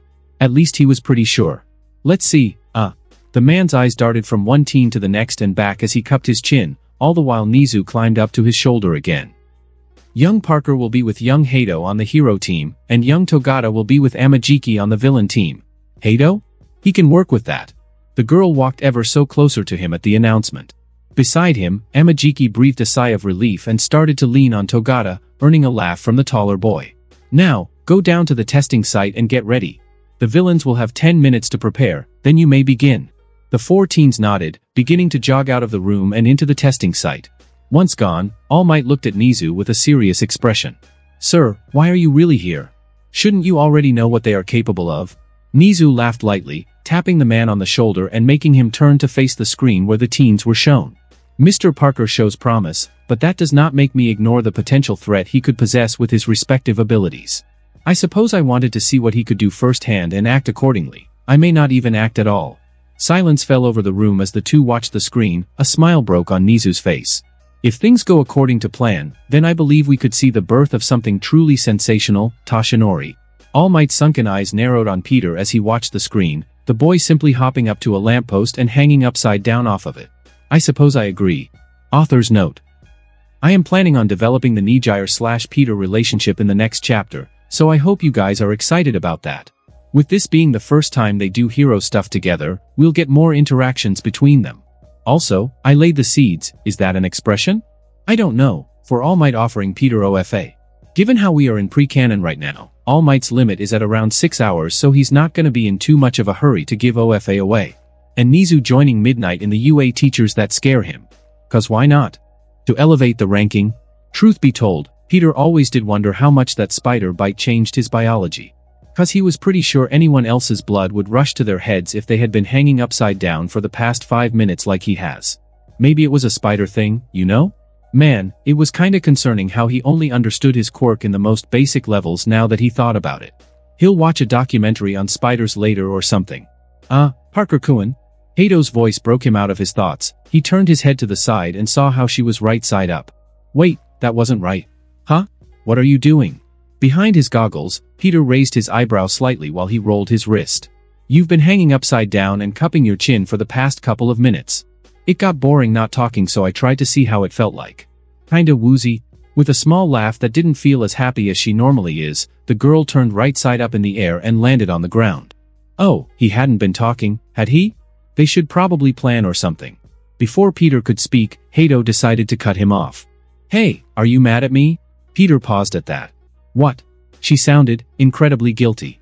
The tone of her voice made Peter feel bad even if he hadn't done anything. Sometimes I ask or say stuff without actually thinking and make people feel bad, you know? It's a bad habit and all. She sighed, sitting on the curb they were by. Sorry if made you feel bad when I pointed out how you looked tired and all, I didn't mean it. Frowning under the mask, Peter did a flip and landed next to his partner, quickly sitting down on the curb next to her. He had never actually seen her look anything but happy, not that he thought about it. In the few months they've known each other, she's normally being a ball of energy and enthusiasm. It was weird seeing her like that, you know? He'd have to do something about it. It's fine, you didn't mean anything by it. Taking off his mask, Peter gave the frowning girl a small smile. No one had ever pointed it out or anything, I guess I didn't even know I was self-conscious about it. They sat in silence for a bit, Peter checking his phone to see they still had 3 minutes left of prep time. Trouble sleeping? She asked, making Peter pocket the device and look at her. Say that again? I asked if you had trouble sleeping and stuff, is that why you look so tired? His gloved hand unconsciously touched the bags under his eyes as he looked at the building across the street. He could see the occasional silhouette passing by the different floors. Whoever it was must be moving around fast, he'd have to remember that. Remember how I told you about the stuff I used to do? When we met at the beach? Hado nodded instantly. That, kinda messed me up in a couple of ways I'm still trying to figure out how to fix. My sleep schedule is a huge mess, and I'm still trying to de-stress after all of that. That felt like a good enough explanation, no need to get into the few nightmares he's been having lately. Hado made a small hum as she cupped her chin before suddenly snapping her fingers. I know. I'll help you out. Cheerily, she beamed a smile at him while Peter looked at her in confusion. Help me with what? You said you had trouble getting rest cause of how stressed you still are over your vigilante thing, right? And how you're still trying to figure out how to deal with it messing up your sleep schedule. She asked. Peter gave a small nod and let her go on. What was she getting at? Also, how could someone smile so brightly like that? Can people just do that? I'll help you relax the best I can. We could try to go hang out and have fun so you're not like, sulking and brooding all day, you know? It's the least I can do for making you feel bad earlier, anyway. Peter blinked at her for a couple of seconds. He had never really had friends growing up, given how he was quirkless and liked to stick by himself. By the time he did get his quirk, being Spider-Man took up most of his time, so he didn't try to socialize even though he easily could. So you can understand why he was so confused right now. Having someone so eager to help you out when you need it and that wanted to hang out with you was unfamiliar. A smile began to spread itself across his lips, his eyes softening as he looked at the girl. It wasn't that bad though. I'd like that, actually. The girl smiled wider and pumped her fist in the air, shooting off the ground and doing a quick loop before coming back down. When she landed, she looked at him with an expression filled with positivity and happiness as she grinned in accomplishment. A small feeling of warmth spread across his chest as he looked at her. Peter decided to ignore it and stand up now that they had talked things out. Hey, let's talk about this stuff later, alright? We gotta go beat up Amajiki and Togata in a bit. He put the red mask over his face, quickly putting on the goggles and letting the lenses widen and squint to adjust by his count. They should 1 to 2 more minutes before the exercise started. It should be enough. Oh, right. Hey, do you have a plan? I can try to come up with that, but I'm better on the fly and stuff. She bounced up to her feet, hopping from foot to foot next to Peter in excitement. Well, they're probably on the higher floors since that's where most hostages are kept. I'd say either the 6th or 7th floor. Peter cupped his chin, quickly hopping up to the lamppost and hanging upside down from it on a web. Weirdly enough, it was easier to think that way sometimes. Amajiki said his quirk lets him manifest properties from the stuff he eats. So far I've only seen him do that with animal parts, but it may go beyond that, and it most likely only lasts as long as it is in his system. You know how some transformation and emitter quirks change the body to better use the quirk and stuff. Peter looked at Hado, who had hovered up to his level. My body is a bit more durable than normal since it's adapted to the recoil of my blasts, something like that? The girl titled her head. Peter snapped his fingers and smiled under the mask. Yeah. So, maybe his stomach takes longer to digest or keeps stuff in his system for longer so he can manifest food more often, right? That means that waiting his quirk out is out of the picture. Peter hummed and narrowed his eyes in thought before looking at Hado again. He only seems to be able to do one manifestation at a time from what I've seen, even if he has multiple at his disposal, so the plan would be to try and overwhelm him to the point he can't switch fast enough and take him out. Sound good? Amajiki probably had the most versatility out of all of them, but he could only do one thing at a time no matter what. Peter was planning on exploiting that. Sound good? I can probably keep him at a range, but he has those tentacles he can make, so maybe you'd be better suited for it. Wait, what do we do with Togata-kun? Doesn't he have some sort of warping quirk? He didn't tell me what it was when we met at the exam, the girl asked him. Peter thought about it for a moment, remembering how Togata had sunk into the ground the day before and how he said his costume was made out of his hair so it wouldn't fall off. It has to be some sort of phasing. Remember how he sunk into the ground during the race yesterday and popped up at the end of the track without clothes? The girl hovering quickly thought about it before nodding. I think he phased through matter, and gravity took effect on him and pulled him down since he still had mass. Sounds freaky, Peter deduced, earning a thoughtful look from Hado as she looked at the building. Then how did he pop back out? Well, matter can't overlap, right? Hado nodded at his question. Well, in theory, if he were to materialize while in the ground, he would be repelled and shot outwards. But if he still has a major weakness? Wait, if he phases through his clothes and the ground, then he has to phase through everything. Hado put her fist on her open palm. Man, it was nice to plan with someone who could follow along for once. Crawler was the most teamwork he has done, and the guy couldn't follow along too well. Yeah, that means he goes through stuff like sound, air, and light. It'll be like falling in an endless void. Whoa, that sounds super scary now that I think about it. Yeah, but it's still cool. Wait, how do we counter him? We can't really know where he pops out from. Peter couldn't help the smirk that appeared on his lips. His spider sense really was great. Remember when I told you I had a sixth sense back at the beach? The boy grinned at seeing the girl's eyes widen in realization. Yeah, you could use it to predict when he comes from. Awesome. The girl pumped her fist in the air before doing a barrel roll in excitement and landing back on the ground, with Peter doing the same with an elegant flip. Peter reached into his belt and checked his phone. Should be about a minute and a half before it starts. You go for Amajiki and I go for Togata, deal? Best case scenario, we capture them both, and if things get messy we can just grab the dummy and run. Peter held out his fist toward the shorter girl. Almost immediately, she returned the gesture and smiled widely at him. Deal. Let's do our best. Peter grinned back, ignoring the feeling of warmth that swirled in his chest at seeing her smile. He'd figure that out later. Probably. Let's do spectacular. Peter grinned back, ignoring the feeling of warmth that swirled in his chest at seeing her smile. He'd figure that out later. Probably. Let's do spectacular. The two stood there and watched the building with determination, Hado hopping from foot to foot while her hair swirled at the movement while Peter double-checked his web shooters and rolled his shoulder in preparation. Instead of a siren telling them to begin, the next thing they knew a blur suddenly appeared before them in a cloud of dust. All Might gave them a small smile as he shoved something into their hands. These are communicators and capture tape. Use them accordingly and I apologize for forgetting to give them to you. Good luck. Peter and Hado stared at the earpiece and the roll of tape in their hand before All Might dashed into the building at blinding speeds, loudly telling the other two students the same thing and dashing back toward the control room. They stood in silence, simply staring at the objects in their hand before they simply put on the communicators and put away the tape. He's not that good at teaching, is he? Hado gave a small laugh. Peter only nodded in agreement. Did you see him reading that Teaching for Dummies book in the control room? Wait, seriously? I thought that was a joke that Nizu made. You may all begin.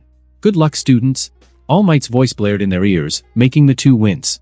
Without hesitation, the two teens headed toward the side of the building and started to go up to the windows in their own ways, Hado flying up at a pace Peter could keep up with while Peter crawled along the wall. It'd be faster if he was running up the wall instead, but he was still working on that. Who knows? Maybe he'd have it down if Scarfman had arrested him a month later. Was he still a bit bitter about that? Maybe. Peter and Hado went up the outside of the building until reaching a window on the 6th floor, boarded up with old wooden planks and rusted nails just like every other window that wasn't in the front. Man, UA really went all out on making this look like a villain hideout. Hado? Peter crawled next to the window, turning back to face his partner who was floating beside him with a determined expression. How do we want to go into the building? Stealthy or loud? Once she heard what he said, the girl cupped her chin for a couple of seconds while giving a small hum. Peter couldn't help but think that she looked like a puppy trying to act serious. Loud. If this was a real thing then it'd be good to lure villains away from the hostage, right? And we wouldn't be at too much of a disadvantage if we announce our position since you got that sixth sense thingy going on. She responded, backing up away from the window and thrusting her hands forward while smiling. Peter thought about what she said for a second. It was not that bad of a reason. They couldn't possibly kill the hostage given the fact that it was an exercise, and luring Togata and Amajiki to them to take them out would make it go by that much faster. Crawling to the side and away from the window they were by, Peter watched as small spirals of golden energy appeared at Heido's palms before growing in size and shooting forward at the window, pushing the girl back a couple of feet and destroying the window. Man, he wished he had a flashy quirk like that. His partner gave him a grin and a thumbs up. He nodded and started to crawl into the building with her close behind. The room they were in was gray and barren of any sort of decoration. Peter guessed it'd be like that for the rest of the building. Kinda reminded him of the old warehouses he would crash drug deals in. Ah, good times. Except for those 3 or 4 times that he got shot. Those weren't good times. At least he wasn't gonna be getting shot in the exercise. Hopefully. Silently, they walked out of the empty room and into the gray hallway, the corridors seeming to stretch endlessly before turning a corner. Hey, did All Might give us a floor plan or a map anything? Peter asked, already crawling down the corridor ceiling while Heido floated slightly behind. I don't think so. He kinda just showed up 2 minutes before we started, gave us the tape and the comms, and dashed off. So they were just wandering around a maze of a 10-story building blindly while hoping to find the dummy? Great. Rolling his eyes, Peter simply continued crawling with Heido behind. Guess we just have to wander around? At least I'm pretty sure they're on the 6th or 7th floor. 2 minutes passed by, the two had just finished searching the 6th floor and found absolutely nothing but more empty and gray rooms. The only thing good to come out of it was that they had found the stairs halfway through. Peter had to admit. This was kinda boring. As the two went up the stairs that would lead them to the 7th floor, Peter couldn't help but feel slightly underwhelmed at the lack of actual combat going on, you know? From what he knew of Amajiki, the guy probably wouldn't seek out a straight confrontation with them. Togata seemed like he would try to play it smart and sneak up on them. Hey, do you think they'll show up? Heido asked, the girl idly floating by his side as they stepped foot on the 7th floor. To be honest? I don't even know. You was hoping they W-dash. As Pete turned to face her, a buzzing in the back of his skull stopped him mid-sentence. Spinning back around, Peter's lenses narrowed at seeing a form phase through one of the walls and charge at them. Flipping off of the ground, Peter stuck to the ceiling and used it as a springboard to charge at Togata, the boy panicking and phasing through the floor while letting Peter crash to the ground. Alright. That was something. Remember that plan where Peter could counter Togata with his spider sense? Yeah, he didn't account for the fact he physically could not hit him. Guess he's figuring out that small detail on the fly. Whoa! You alright? Heido flew over to him and pulled him up to his feet, Peter shaking his head and rolling the shoulder he landed on. Man, did he need to work on landing overall?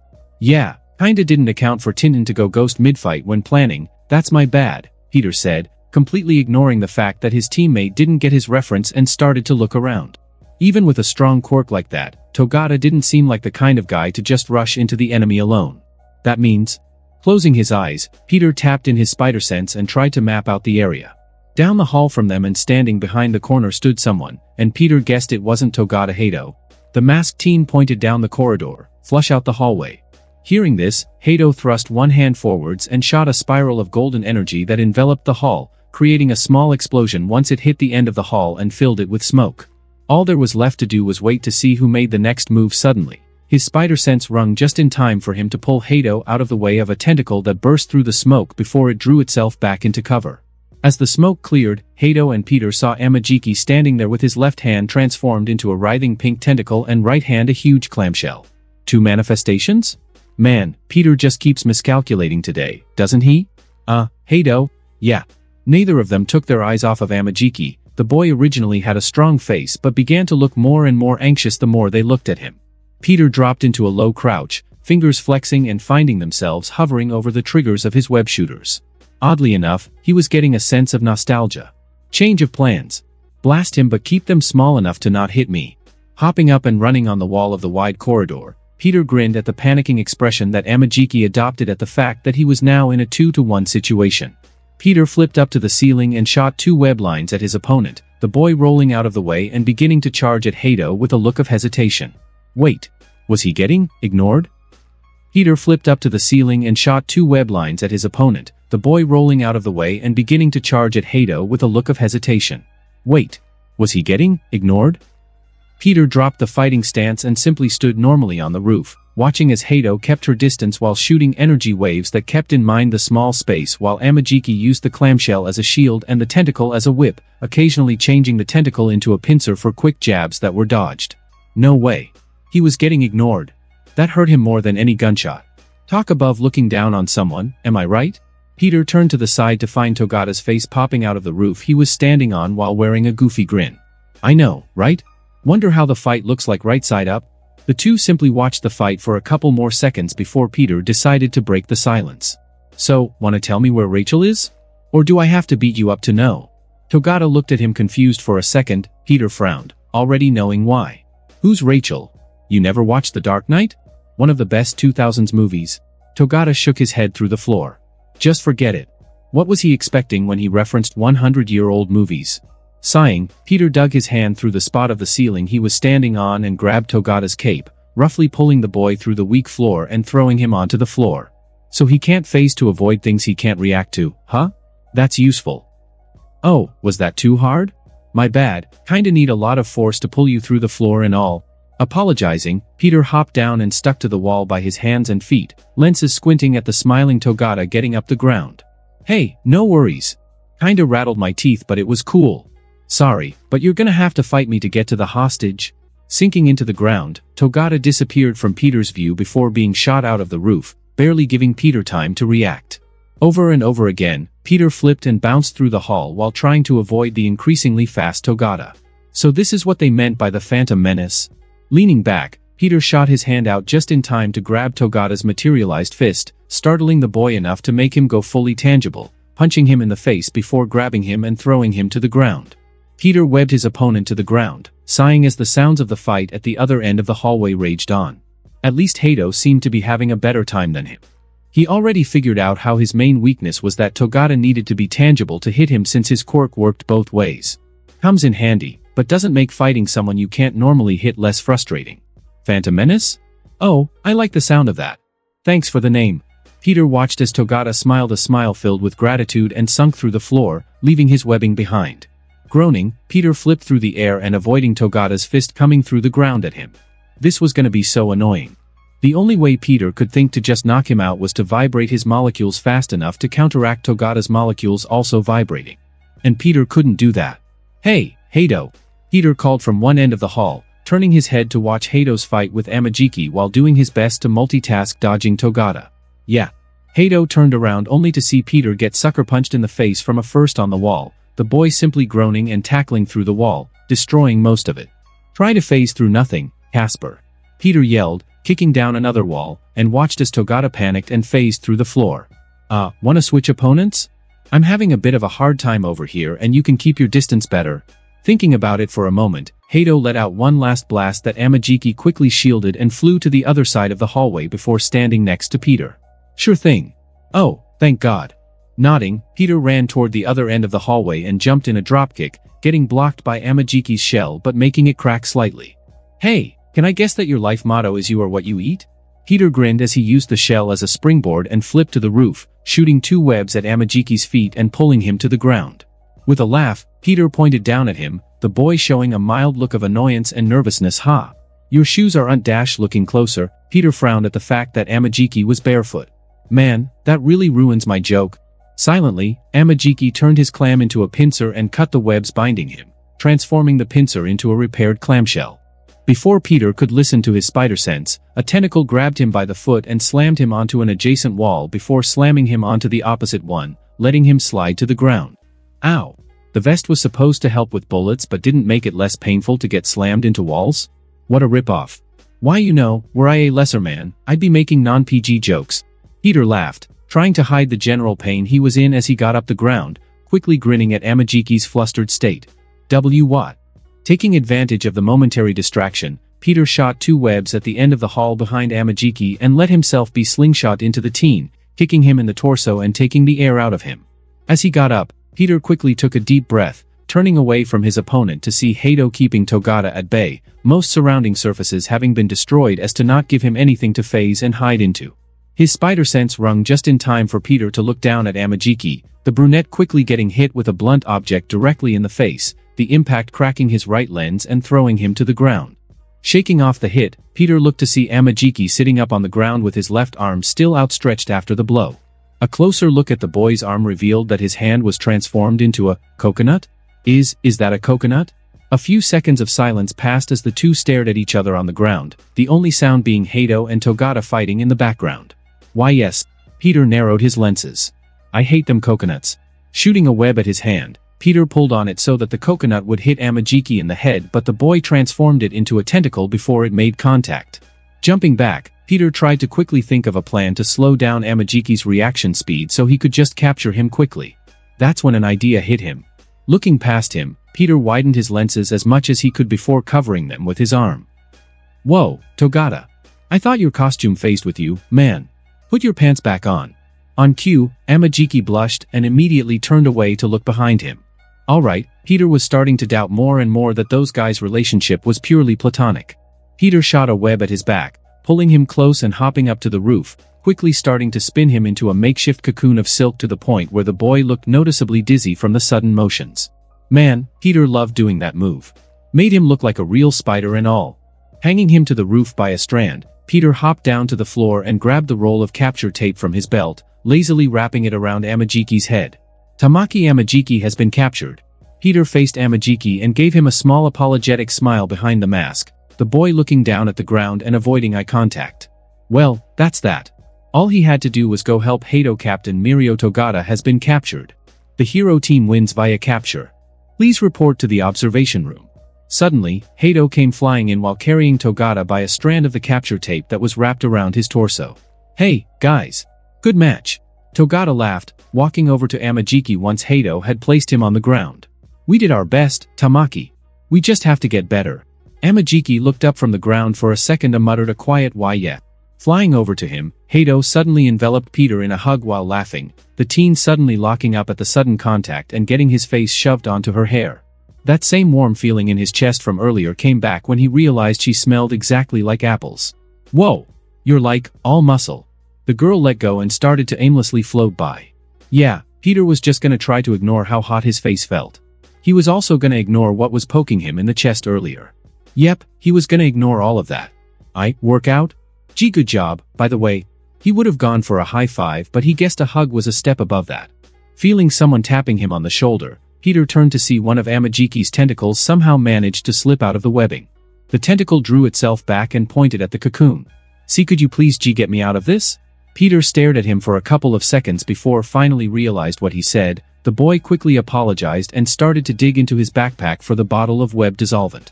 Man, he sure hoped he brought it, cause ripping that stuff off of someone was not fun. Author's note. I quickly want to point out that this Peter is severely nerfed. As in, not as fast, strong, or experienced as other versions given how he's 15 and needs to not look overpowered next to other characters and all. Just wanted to say that. Anyway, Mirio/Tamaki is probably one of those few ships that I feel like completely makes sense in canon, so I decided to include it as a background type thing. It won't really affect the story, but it'll be there. The night was a cold one. Peter stood back in his old vigilante costume on a rooftop on one of the quieter parts of the city that Peter tended to patrol due to pros ignoring it since it only had small-time crimes.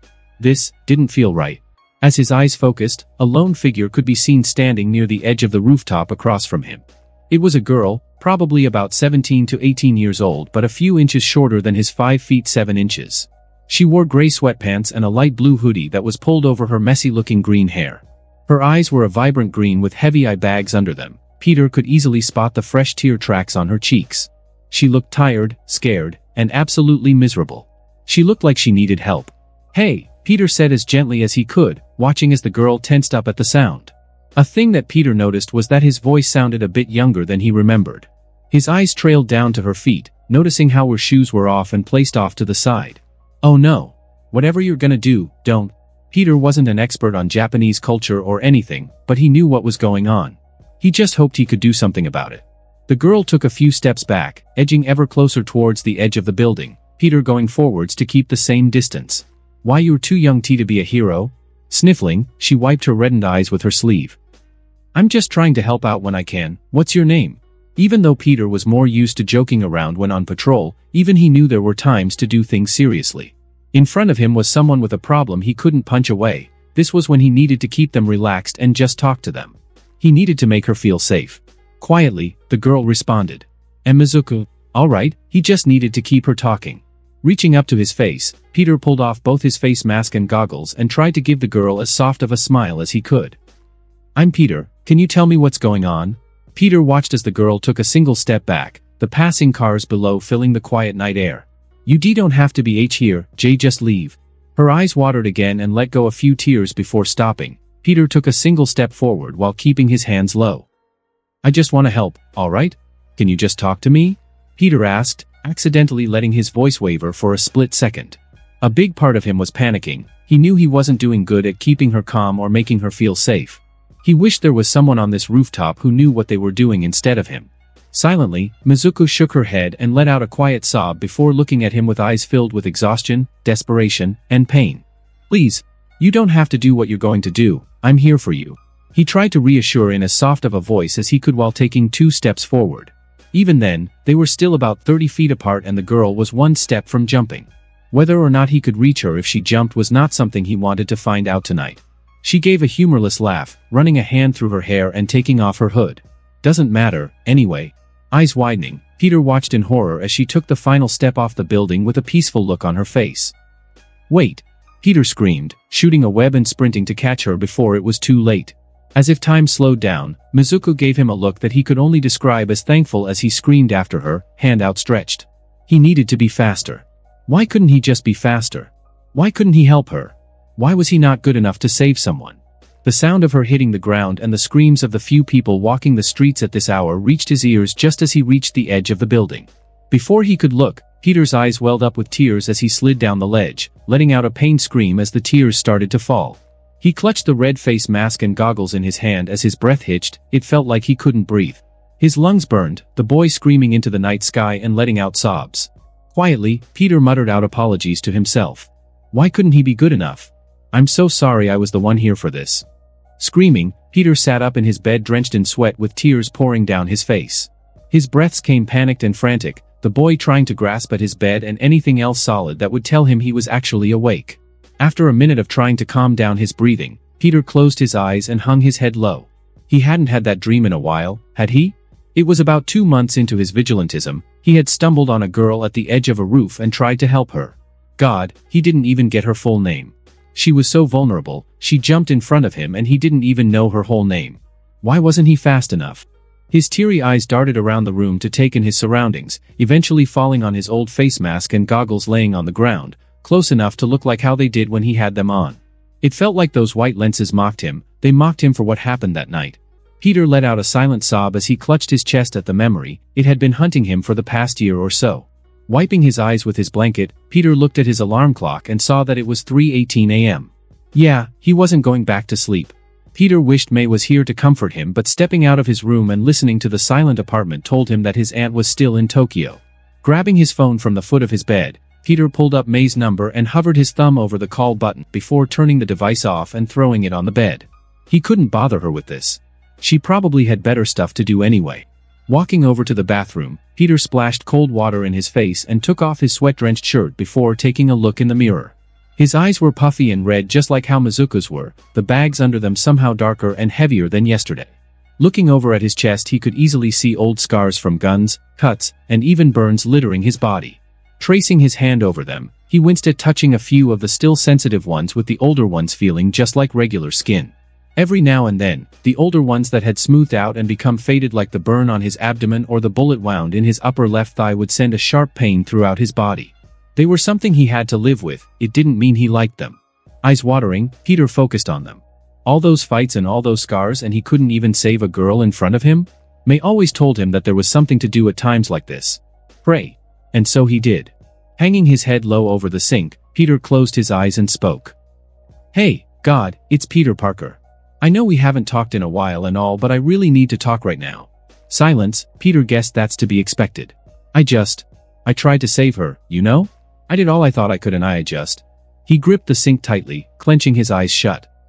Why, you know that little game we play sometimes? Where I do something dumb or mess up, and other people suffer cause of it. 'Cause I failed to do something or did something wrong.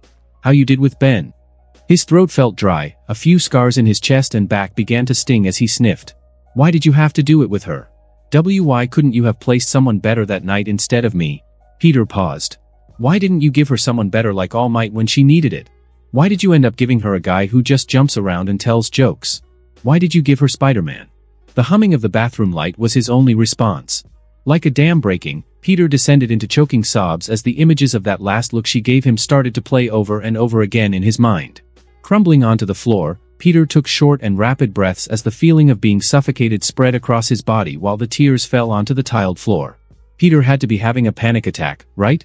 He was obviously hyperventilating. Minutes passed as Peter struggled to breathe on the tiled floor of the bathroom before air was finally allowed back into his lungs. Why did he have to be the one there for her? Why was it he failed even though he tried his best? He just wanted to tell her he was sorry for not getting to her in time. He just wanted to tell her he was sorry for not being enough to help her when she needed it. He just wanted to go to bed. And that concludes this episode. If you enjoyed it, I'd seriously love it if you guys could leave a like on the video, as it genuinely helps out so much, and it keeps me going, plus it takes only 1 second. That said, have a wonderful day. See you in the next one.